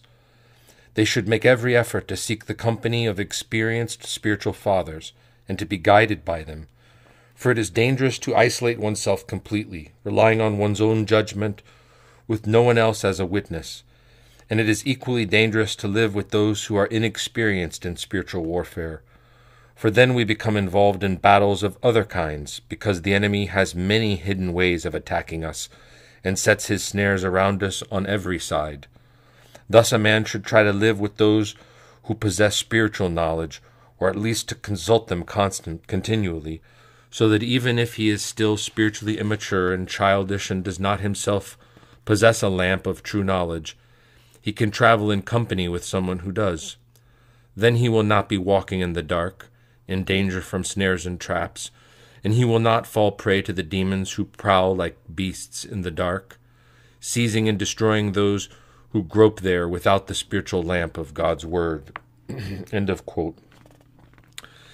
Given the multitude of these dangers, falls are inevitable without guidance, and greatly risk being irreparable. The author of Ecclesiastes stresses this fact. Quote, "Woe to him who is alone when he falls and has not another to lift him up." Ecclesiastes 4:10. St. Dorotheus of Gaza teaches in the same vein, quote from Instructions, "In Proverbs it is said, 'Those who have no guide fall like leaves, but salvation is found in much counsel.'" Proverbs 11:14. Brethren, search the meaning of these words, and see what Holy Scripture teaches us. It sets us on guard against trusting in ourselves and against the delusion of believing ourselves to be sensible and capable of guiding ourselves. We need help. We need guides after God. There is nothing more wretched and vulnerable than those who have no guide and fall like leaves." End of quote. As St. Gregory of Nyssa remarks, many have become deluded and fallen for lack of appropriate direction. Contrary to what one might believe, it is not beginners alone who have need of such direction, but also the most sensible adepts who are making progress. Thus St. Maximus writes, "The wise man does not regard his own thoughts. It is precisely when he feels convinced that they are true and good that he most distrusts his own judgment. He makes other wise men the judges of his thoughts and arguments, lest he should run, or may have run, in vain. Indeed, the risks of going astray and falling are all the greater the more one progresses. The snares laid by the demons are all the more numerous and subtle the more man advances and approaches his goal. The roads he takes are less and less known to him, since they are more and more foreign compared to the worldly roads to which he had thus far been accustomed. Without the help of an experienced spiritual father who knows the path on account of having traveled it himself, and who knows what sort of snares there are, man cannot achieve his goal." St. John Climacus thus notes that many who were, quote, "about to set out on a long journey, midway either fell into dangers or turned back, being unprepared for tribulations, for lack of worthy direction. Only through submission to an elder will a man be able to follow the path of the Holy Fathers without error or danger, to the end. This is the only path allowing one to attain perfection, as St. John Cassian explains several times. Now, if we desire to reach the totality of true virtue in very fact, we should follow those masters and guides who have not just dreamed about it in empty phrases, but are capable of teaching us and bringing to us what they have truly learned by experience, showing us the sure path by which we might achieve that very goal. The Lord shows the way of perfection to no one who has the means of being educated, but who disdains the teaching and the instructions of the elders, and who considers as insignificant that saying which ought to be diligently observed, quote, "Ask your Father, and he will declare it to you, your elders, and they will tell you." Deuteronomy 32:7. The elder is a spiritual father.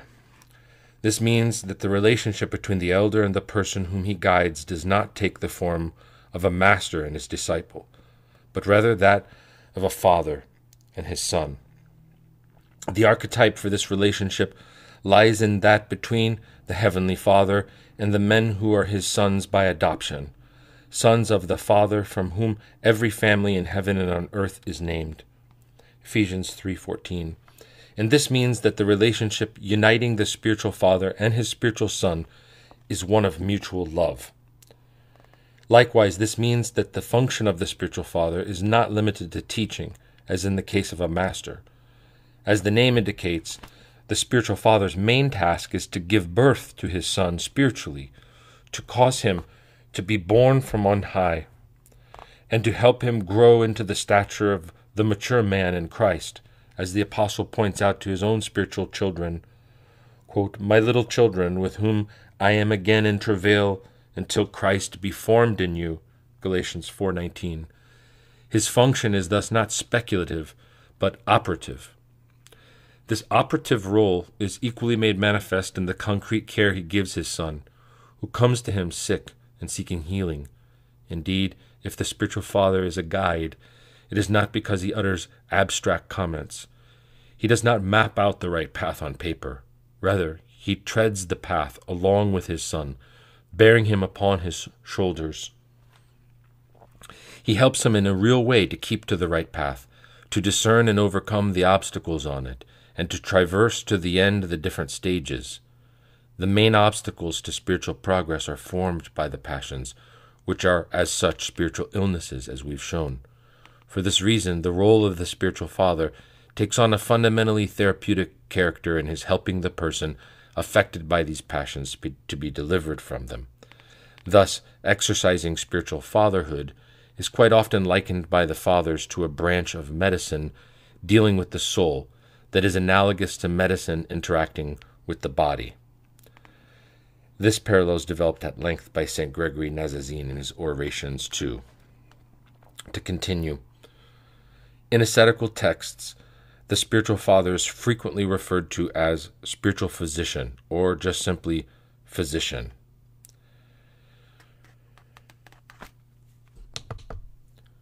Footnote: from the Typicon of the Monastery of the Forerunner, we find this characteristic formulation, quote, "I desire that there be spiritual fathers in the monastery, so that each monk might disclose his wounds according to the tradition of the holy canons to the one whom he should choose, so as to receive the proper aid as conforms to each type of injury from the hand of the spiritual physician, for it is very useful to have a physician close at hand." End of quote. In other cases, the context frequently makes this characterization explicit. To continue, St. Athanasius of Alexandria says that St. Anthony was truly given as a physician to Egypt. Speaking more broadly of the Desert Fathers, St. Amamanas says God has sent them, possessing all the virtues, in the midst of men, so that they might heal their illnesses, specifying, "For they were physicians of souls and were able to heal their illnesses." Abba Anthony likewise says, "The fathers of old left for the desert and were healed. They became physicians, and examining others they healed them." St. John Chrysostom notes that the experienced monk will manage to heal completely whoever comes to him. St. John Climacus states that the patients will get the right cure from God's care and from their spiritual physicians. Step 8. And he calls to mind those who are healed of the passions of the soul by the care of the physicians. He advises, quote, "Lay bare your wound to the physician," since he notes that few are healed without a physician. To one of his correspondents, St. John of Gaza counsels, "Entreat the saints as one who is not doing well and needs a physician, and take advantage of their help until God should lead you to perfect health." St. Gregory Nazianzen speaks of the priests who exercise the duties of spiritual fatherhood as, quote, "those to whom the practice of medicine has been entrusted," saying further, "We priests are the servants and co-workers in this science of spiritual medicine. Some spiritual fathers present themselves either explicitly or implicitly as physicians. Footnote, as an example from John Moskos' Spiritual Meadow 78, where we see the Igumen John speaking to one of his visitors, quote, "Just as there are many kinds of sins, so also there are many remedies. If you want to be healed, tell me in all truth what you have done, so that I might bring in the appropriate cure." End of quote. We find several other ancient examples of this, even predating Christianity. The members of the community of ascetics, whose life Philo of Alexandria narrates, called themselves therapists. Philo writes on the contemplative life, quote, "The deliberative intention of the philosopher is at once displayed from the appellation given to them. For with strict regard to etymology, they are called physicians and therapists, because they practice a kind of medicine more excellent than that in general use in cities. For that heals only bodies, but the other heals souls which are under the mastery of terrible and almost incurable diseases, which the innumerable multitude of passions and vices have inflicted upon them." End of quote. They are given these names not only because they seek by the life they live to be healed of their own spiritual illnesses, but also, as St. Eusebius of Caesarea notes, because they tend to and heal the souls of those who come to them. To care for and guide other men spiritually is no easy task. Not only the complexity of the human soul, its very nature, and the lofty goal it has in sight, but also the frequently hidden and imperceptible external character of the spiritual realities involved, as well as the specific nature of the battle to be waged against the fearsome invisible enemies, are sufficient grounds to explain why spiritual medicine is a more difficult art than bodily medicine, as St. Gregory Nazianzen stresses. He writes from his orations, quote, "In truth, it seems to me that guiding man, who is the most diverse and most complex of beings, is the art of arts and the science of sciences." This is an easy thing to grasp if a parallel is established between the medicine of souls and the therapy of bodies. The more one realizes how laborious the latter is, the more the comparison reveals that the medicine we practice requires even more toil, and the more this medicine appears precious on account of the nature of the object which concerns it, the resources of the science involved, as well as the intended goal of the expended energy. In the first case, we are concerned with the body, that is, perishable matter emitting discharges and at any rate destined to disintegrate and suffer its condition. With the other medicine, we are concerned for this soul that comes from God, is divine, participates in the celestial grandeur, and hastens to recover it. Let us add this other motif. The former medicine has little use for analyzing the depths. The greater part of its work is concerned with appearances, whereas we put all our zeal and care into studying the hidden man of the heart, and we fight against an enemy who wages an interior battle and war against us. Quote, "Such are the reasons which cause us to consider that the medicine we practice is by far more laborious than that which is practiced on the body, and that this medicine of ours even confers a greater value to the body. The difficulty of this task means that those who are able to perform it are quite rare, even if many believe themselves capable of it. The risk of delusion on this point is great as long as one has not attained passionlessness. Thus it is necessarily follows that there are many deceivers and false masters in this domain. In order to be a true spiritual guide and therapist, it is absolutely necessary to have healthy doctrines. In other words, to be perfectly orthodox and to be faithful to the teachings of the ancient fathers in therapeutic practice. St. Gregory of Nyssa writes on this topic, quote, "Just as men found through experience the medicine that was unknown in former times, and saw that it was gradually revealed to be both useful and harmful thanks to certain observations recognized by the witness of experience, thus entering into the teaching of this art. And just as the observations of this vanguard serve as precepts for the future, so too he who now works at this art is not obliged to test by his own experience the efficacy of these medicines as to whether it is something pernicious or something helpful. Rather, after gaining his knowledge from others, he himself has practiced his art with success. So it is with the art of healing souls. I wish to say, the philosophy by which we learn the therapy for every passion that afflicts the soul. One must in no way pursue this science by conjecture or supposition, but with a great capacity to learn alongside one who has acquired this disposition through long and rich experience. End of quote from On Virginity. Nonetheless, this is not sufficient. In addition, it is important that the spiritual father not only lead a life conforming to his teachings, but also have experience.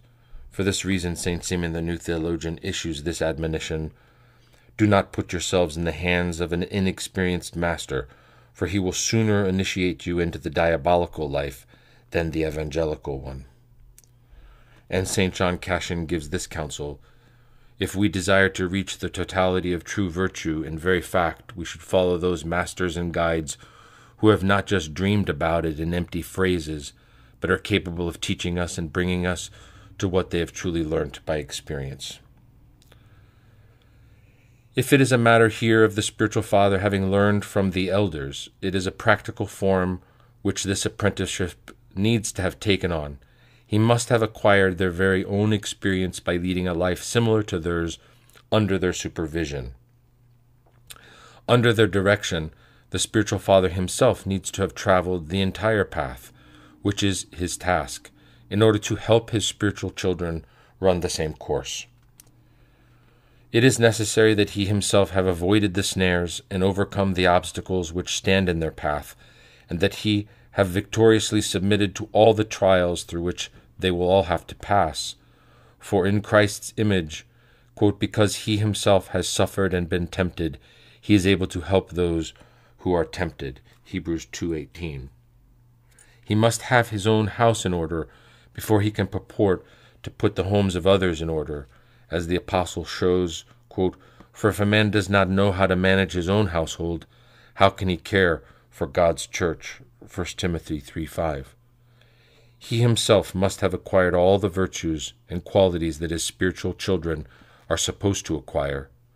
In other words, the spiritual physician himself needs to have been healed and be in good health for this therapeutic work to be effective.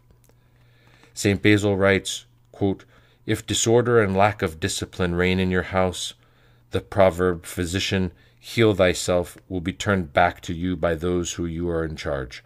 Let us therefore heal ourselves first of all. This follows on the teaching of Christ himself, who cautions, quote, if a blind man leads a blind man, both will fall into the pit. Matthew 15:14. And who notes, how can you say to your brother, let me take the speck out of your eye, when there is a log in your own eye? You hypocrite, first take the log out of your own eye, and then you will see clearly to take the speck out of your brother's eye. Matthew 7:4. In this perspective, St. Nihilus condemns those who rush to others and take upon themselves the care of healing them, whereas they have not yet been healed of their own wicked inclinations, and thus can in no way heal anyone to a victory which they themselves have not yet won. On the contrary, St. John Climacus notes regarding those who have been assailed by every illness and have stricken to be healed of them, quote, after their restoration to health, they become physicians, for all teaching us the habits of every disease and from their own personal experience able to rescue those who are about to fall. For his part, St. Anthony remarks that after sojourning in the desert and having been healed, quote, the fathers of old became physicians, and looking into others, healed them. St. Amamonas, calling to mind these fathers, who were physicians of souls and were able to heal their illnesses, observes that they were only sent to men when their own illnesses had been cured, and that it would have been impossible for God to send them if they had still been ill. In the end, we can say with St. John Climacus that, quote, a physician is he who suffers from no carnal or spiritual malady and has no need of any remedy from other men. If one pretends to be a spiritual physician without fulfilling this definition, one cannot but fall into even graver illnesses. Ascetical Homily 58. St. Isaac notes that many claiming to care for others, quote, have prescribed death for themselves, since their soul was still subject to illness. They did not attend to its health. They cast themselves into the sea of this world in order to heal the souls of others, while they themselves were still sick. And they have lost their souls, far from the hope in God, since the illness of their senses was able neither to confront the flame of the things which exacerbated the wound of the passions, nor to resist this flame. End of quote, from Ascetical Homily 21. For this reason, he advises, quote, if a man senses that he is losing his own health in wanting to heal others, let such a man remember the word of the apostle who exhorts and says, solid food is for the mature, Hebrews 5:14. Let him turn back, lest he hear Christ tell him as an example, physician, heal thyself.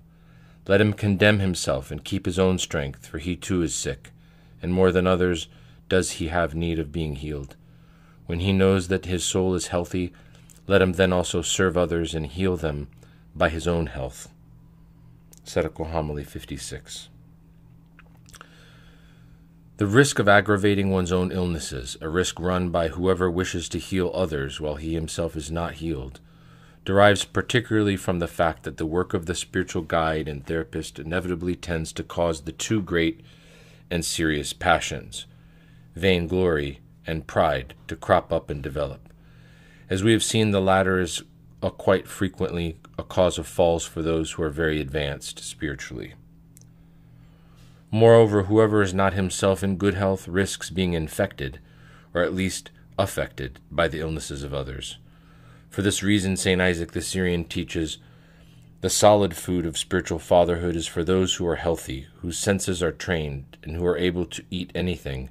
I mean to say that they can withstand the assaults that the senses sustain, and that their heart is not damaged by all that they encounter in the practice of perfection. St. Simeon the New Theologian observes that only the saints are able to remain detached from the passions under their treatment, and in no wise troubled by them. The thought of the saints, if it comes to investigate the quagmire of human shame and passions, is not sullied thereby, for their intellect is bare and foreign with regard to every desire of the passions. If this thought should decide on occasion to undertake an examination of such states, it does so with the sole aim of observing and understanding the disordered movements of the passions and their effects, in order to know whence they derive and conversely what remedies neutralize them, as we hear physicians do, and as we have heard the elders say. They dissect cadavers to understand the body's layout, in order thereby to understand the interior composition of the living and to attempt to treat hidden afflictions in others.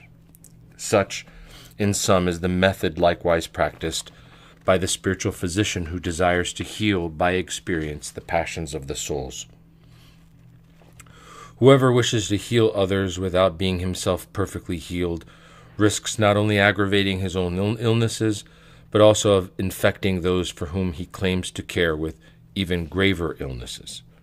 For not knowing from experience either what health consists of or what the true nature of illnesses is, he is unable to lead others to healing and can only give them advice that leads them astray.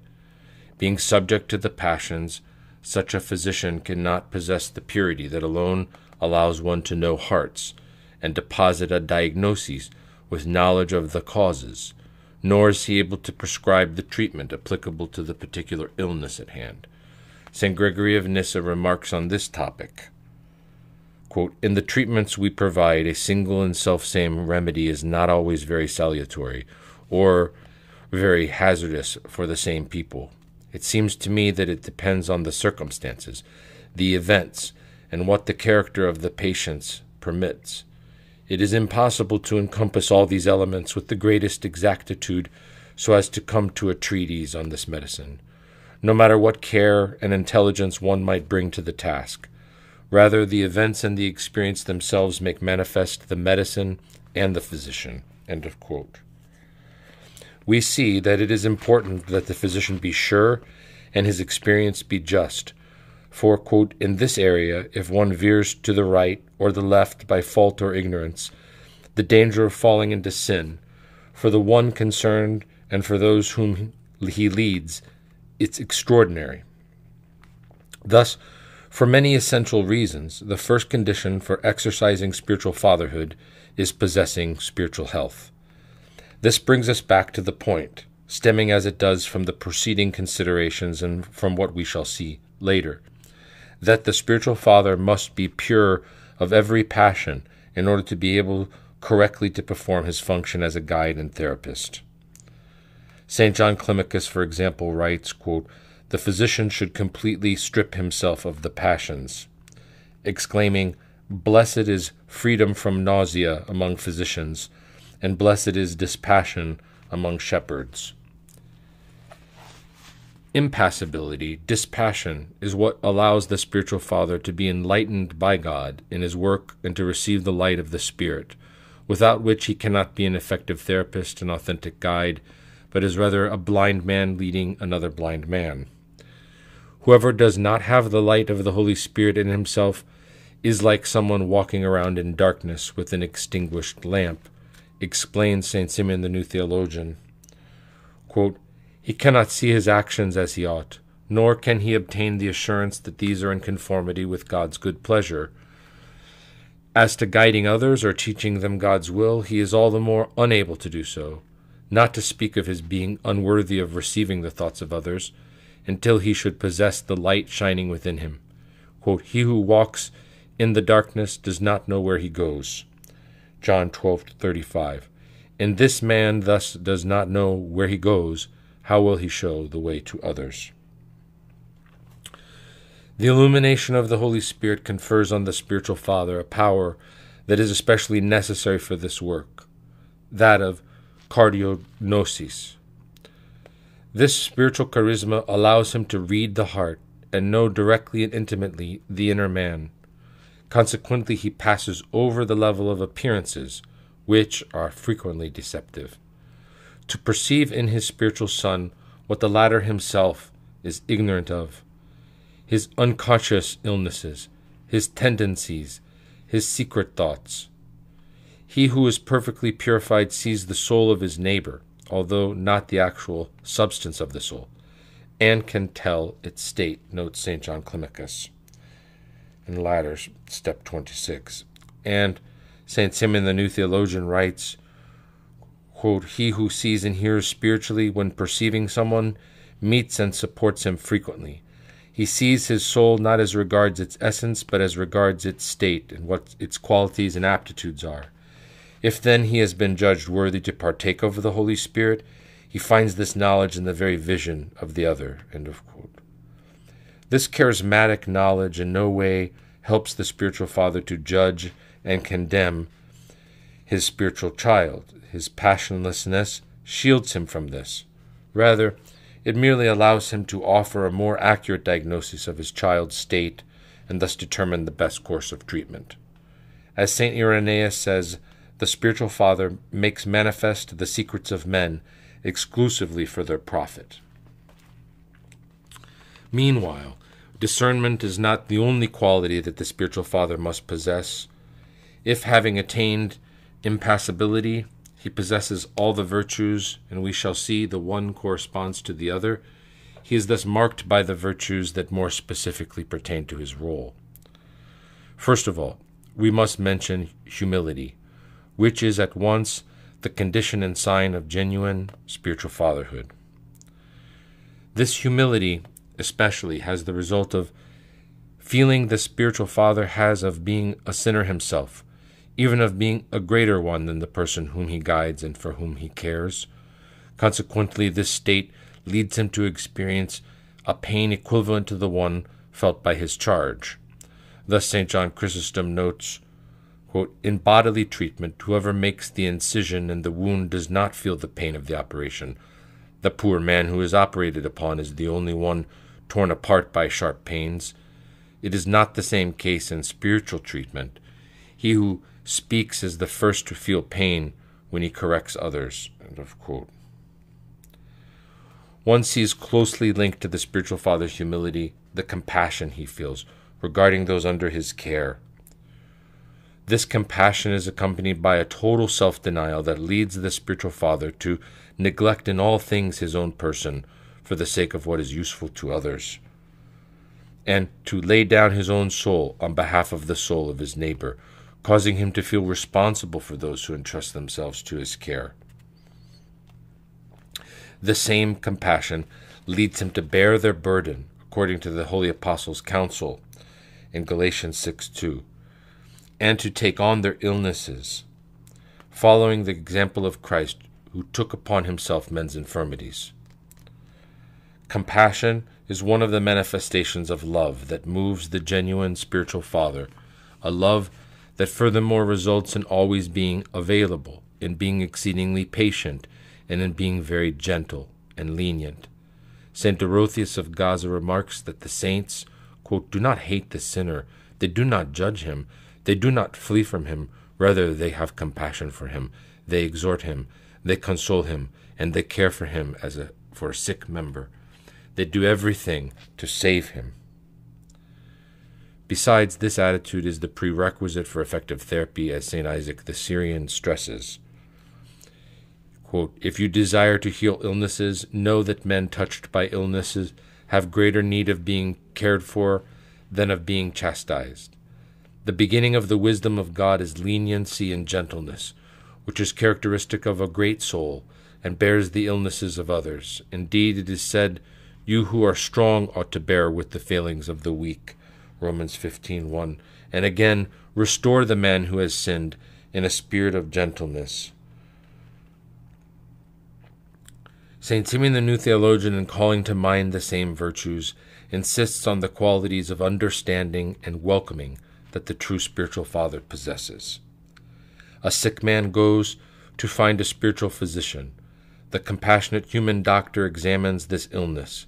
He understands his brother's weakness, the inflammation and swelling of the disease. He sees the sick man entirely under the power of death. When the spiritual physician sees his brother in the state described, he does not immediately cry out, nor does he take off his gown while saying to him, what you ask is wrong and deadly, and I refuse to give you this aid. Lest hearing this, the sick man take flight and go to another practitioner, lacking the experience of these afflictions. He would die that very hour. On the contrary, the physician keeps him and comforts him, showing himself at once to be full of love and simplicity. Far from choosing his spiritual children, the spiritual father must receive without discrimination all who come to him, and must evince his solicitude most especially towards those who are sicker and have greater need of a physician, following Christ's example. St. John Climacus advises, quote, nothing has so manifested our Creator's love and goodness toward us as his leaving his 99 sheep and going in search of one gone astray. Luke 15:4. Give heed, therefore, a wondrous man, and toward him that is broken and gone very, very astray, show all your love, all your zeal, fervency, care, and prayer to God. For wherever there are great illnesses and wounds, there are also great recompenses will undoubtedly be given. From the ladder to the shepherd. Moreover, the value of the spiritual guide and therapist is recognized by his ability to lead the sickest to health, and the least endowed to perfection, as St. John Climacus notes, commenting further that a physician will perceive the knowledge given him by God when he is able to cure passions thought by many to be incurable. Whoever wishes to attain spiritual health and perfection must seek out a therapist and guide possessing all these qualities. Even though such men are rare and every generation has but a few. St. John Climacus advises many times over that one should take good care in choosing a spiritual father.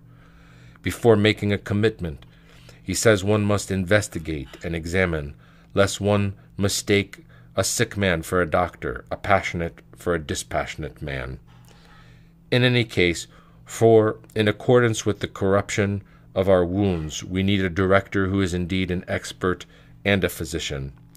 And when a physician protests his incompetence, then you have to go to another. The criterion of the physician's value is at any rate the efficacy of the treatment he prescribes, and more specifically the results he obtains from his treatment of pride, the cancer of the soul.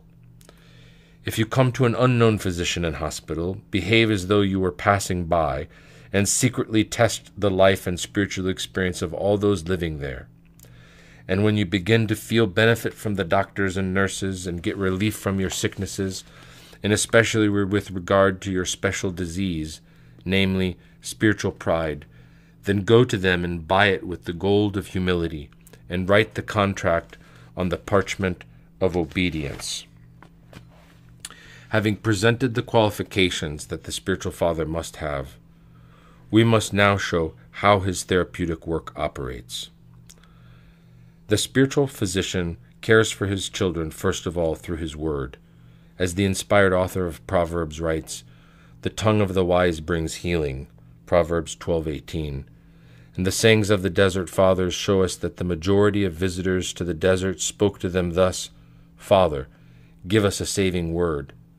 In so doing, they did not ask for theoretical advice, but for true relief for their soul.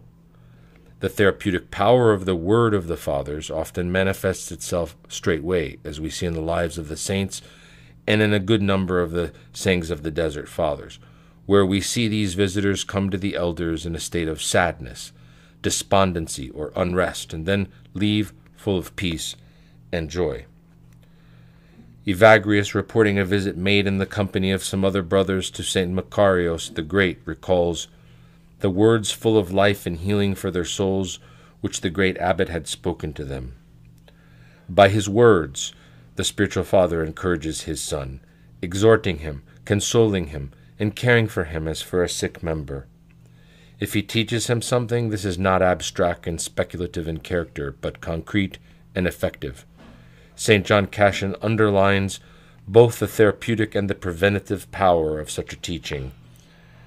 From his Institute 11, quote, "Like skillful doctors who do not only treat existing diseases, but know how to prevent future ones, and to take precautions with wise advice in medicine, in the same way these true doctors of the soul treat the emerging diseases of the heart in advance with their spiritual teaching like a heavenly antidote, and do not allow them to grow in the minds of the young ones, instructing them both in the causes of their present temptations and the means to cure them." But the spiritual father does not care only through words. Displaying ceaseless concern for his children, he prays for them so that God's therapeutic grace might act upon them. "Father, pray for me," is the formula by which the spiritual son very frequently begins or concludes his interactions with his father. Moreover, St. John of Gaza advises this, quote, "It is fitting to solicit the prayers of our fathers, for it is said, prayer for one another, and also those who are well have no need of a physician, but those who are sick." Luke 5:31. And in order to ask for prayer, say this, quote, "Abba, I'm not doing well. I supplicate you, pray for me as you know that I need God's mercy." One of the reasons for this request is that the prayer of a righteous man, the spiritual father, has great power in its effects. His holiness allows him to obtain from God what his child is not yet worthy of obtaining.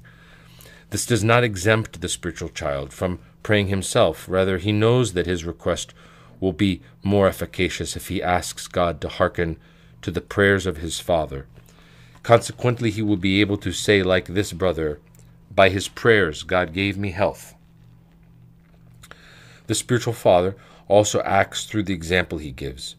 Conforming himself perfectly to God's will, he shows his children by each of his acts and every attitude and way of being how they can conform themselves to this will. As St. John Climacus notes, quote, "All look upon him as an archetypal image, and they consider whatever he says and does as a standard and law. This exemplary value is evoked by St. Paul himself when he recommends, quote, "Remember your leaders, those who spoke to you the word of God. Consider the outcome of their life and imitate their faith." Hebrews 13:7. The Fathers likewise often stress this value. It should be noted that the example the spiritual father offers through his words, deeds, and attitudes possesses an operative power able to transform those to whom he is connected. The true spiritual father possesses a charismatic force, made manifest by his simple presence, the therapeutic power of which is stressed by St. John Climacus. This charismatic power emanating from the Yeronda, from the spiritual father, is none other than the manifestation of the divine grace that indwells him. As the Fathers often indicate, the elder speaks and acts according to God. His words and deeds are inspired by the Holy Spirit, God speaking through his mouth and acting through him. This charismatic force also gives the Father an exceptional ability to come to the aid of his sons in times of difficulty on the spiritual path, and allows him to cure passions through the thought by many to be incurable. Here it must be noted that often and with humility the spiritual father can, quote, benefit the sick in a manner that is unobserved and hidden from them. Nonetheless, the spiritual father does not impose this power which he possesses as a gift from God. His activity does not take place without his spiritual child freely allowing it to act in him. It does not exclude the latter's cooperation, but rather implies it. For this reason, the spiritual father's therapeutic work is carried out by means of the treatment he prescribes his spiritual child, which the child must apply, and which will be more effective if he puts more care in its application. The perennial mark of the treatment prescribed by the spiritual father is that it is perfectly adapted to the sick person's character, to his particular situation, his current state, and his disposition. The spiritual father, as St. John Climacus notes, should examine the case of each man and prescribe medicines which are suitable. Likewise, St. Gregory of Nyssa says, quote, "In treating the body, the sole aim of medicine is healing the sick man. However, there are different kinds of treatments corresponding to the various illnesses. In like manner, for the illnesses of the soul being themselves quite diverse, the manner of caring for them must be adapted in order that the remedy may act in accordance with the disease's cause." And St. John Chrysostom states, quote, "For the healing of the soul as well as for the body, it is not enough to fit the remedy to the ill, but one must also apply it at the appropriate time." Thus, as St. Gregory Nazianzen counsels, the physician must observe the place, circumstances, age, time, and other things of this sort. Indeed, he explains, quote from his orations, "In the treatments we provide, a single and self-same remedy is not always very salutary or very hazardous for the same people. On the contrary, one regimen is good and useful to some, while the opposite regimen has the same effect on others. It seems to me that it depends on the circumstances, the events, and what the character of the patients permits. It is impossible to encompass all these elements with the greatest exactitude, so as to come to a treatise on this medicine, no matter what care and intelligence one might bring to the task. Rather, the events and the experience themselves make manifest the medicine and the physician." End of quote. He notes further, "Just as one does not give every body the same remedies and nutrition, each one instead receiving the proper treatment according to whether it be in good health or suffer from illness, so too one cares for souls according to differing principles and methods. The witnesses to the treatment's efficacy are the patients themselves. A word prods some, an example governs others. A bit is necessary for the former, a goad for the latter. Some are slow, and with difficulty allow themselves to be pushed toward good. For them, the shock of the word must rouse them. For some, praise is useful, while for others blame, if used properly. But done in abundance at the wrong time and in the wrong way, both are harmful. The one is returned to the right path by an encouraging word, the other by a reprimand. End of quote. St. John Climacus likewise observes, quote, sometimes what serves as a medicine for one is poison for another, and sometimes something given to one and the same person at a suitable time serves as medicine, but at the wrong time it is poison. He gives this example, quote, I have seen an unskilled physician who, by subjecting to dishonor a sick man who was contrite in spirit, only drove him to despair. And I have seen a skilled physician who operated on an arrogant heart with the knife of dishonor and drained it of all its evil-smelling pus. Ladder 26, step 26. Elsewhere he advises that we must, quote, take into consideration the places wherein they are found, the degree of their spiritual renewal, and their habits, that of the sick. For there is much variety and difference between them. Often the man who is more infirm will also be more humble, and for this very reason he ought to be more lightly punished by his spiritual judges. The reverse of this is obvious. End of quote. To continue, since he is instructed by his own experience, but also since he is endowed with discernment and is enlightened by the Holy Spirit, the spiritual physician is able to determine the suitable remedy, which for these reasons does not always correspond to what the patient expects. In a certain number of cases where there is much corruption, considerable treatment is needed, which the physician must apply firmly despite the patient's reticence. St. Cyprian in particular notes this, quote, on the lapsed.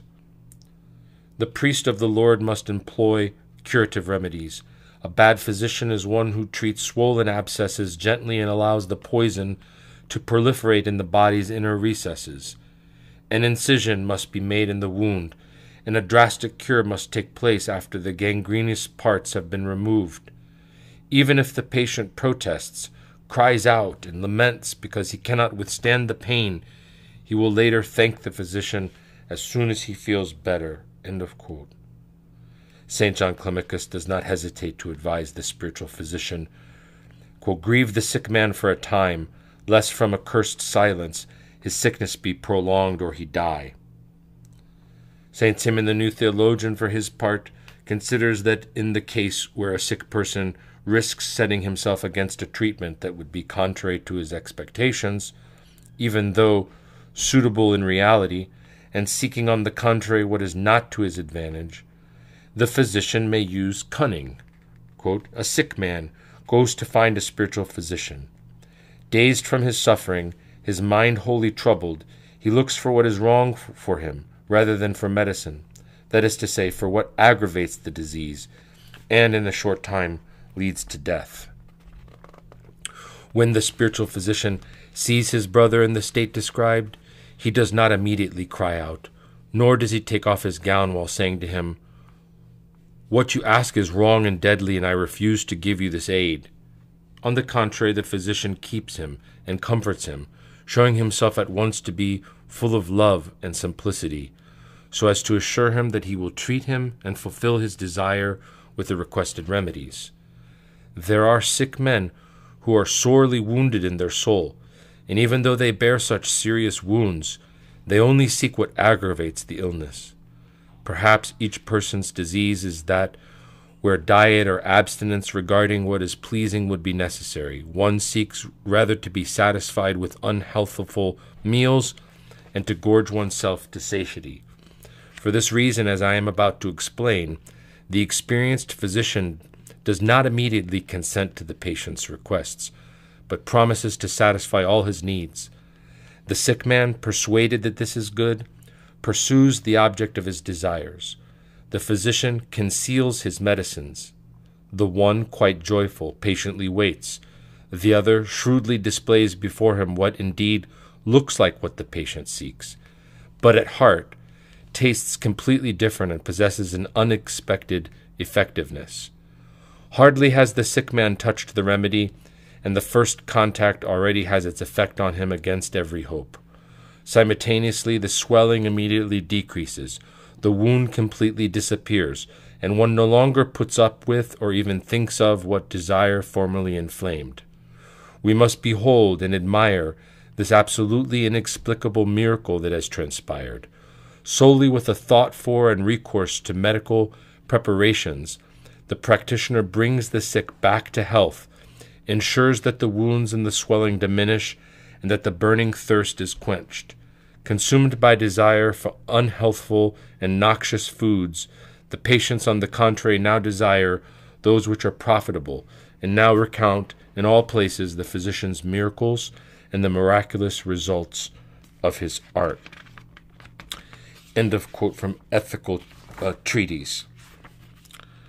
To continue, these last cases concern primarily acute medical interventions and cannot allow us to forget that spiritual treatment on the whole demands, as we have already said, the sick person's active and permanent cooperation. This assumes that the person is properly disposed toward his spiritual father. After carefully selecting him, the spiritual child must be faithful to him.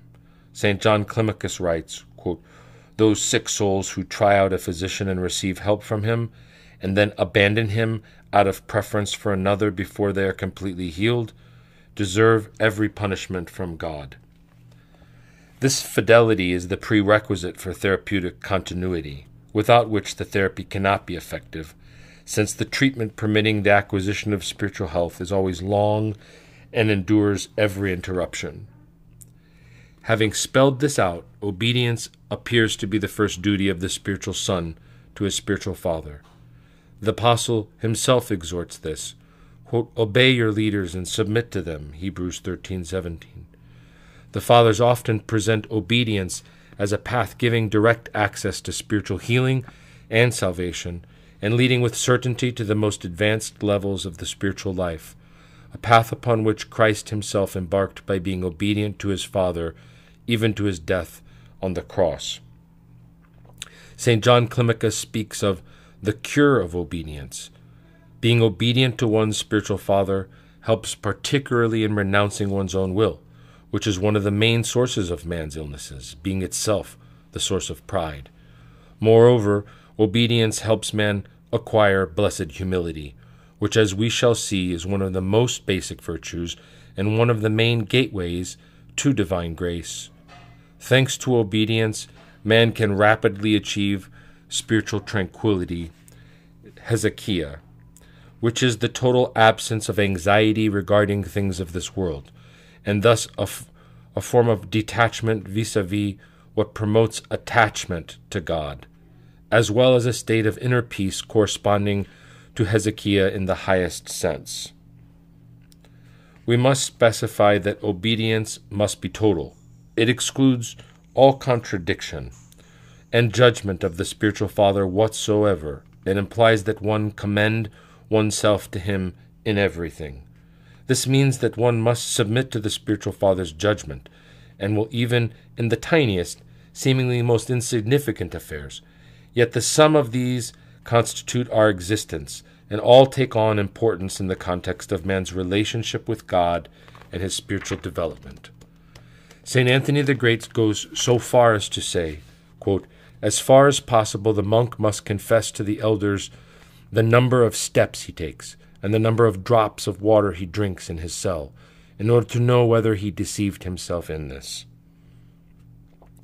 All the more must the spiritual son confess each of his thoughts to his spiritual father, and hide nothing of his inner life from him, but rather place all things in his hands, since the disclosing of thoughts takes on the utmost importance in the context of spiritual therapy and direction, as we shall see.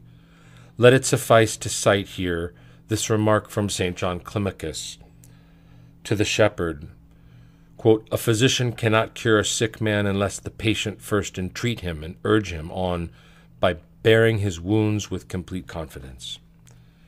As this last comment indicates, obedience to a spiritual father is not submission to an imposing authority. Rather, it is founded on faith, on trust, and above all, love. Moreover, total respect for the freedom of their spiritual sons is a quality of authentic fathers, who propose rather than impose, and recommend rather than command, applying this counsel of the holy apostle Peter, quote, "Tend the flock of God that is in your charge, not by constraint but willingly, not as domineering over those in charge, but being examples to the flock." 1 Peter 5, 2-3. These fathers also know how to diminish gradually before their children, to the extent that these progress towards the stature of the mature man in Christ, applying with regard to all the example of St. John the Holy Baptist and forerunner, quote, "He must increase, but I must decrease," John 3:30.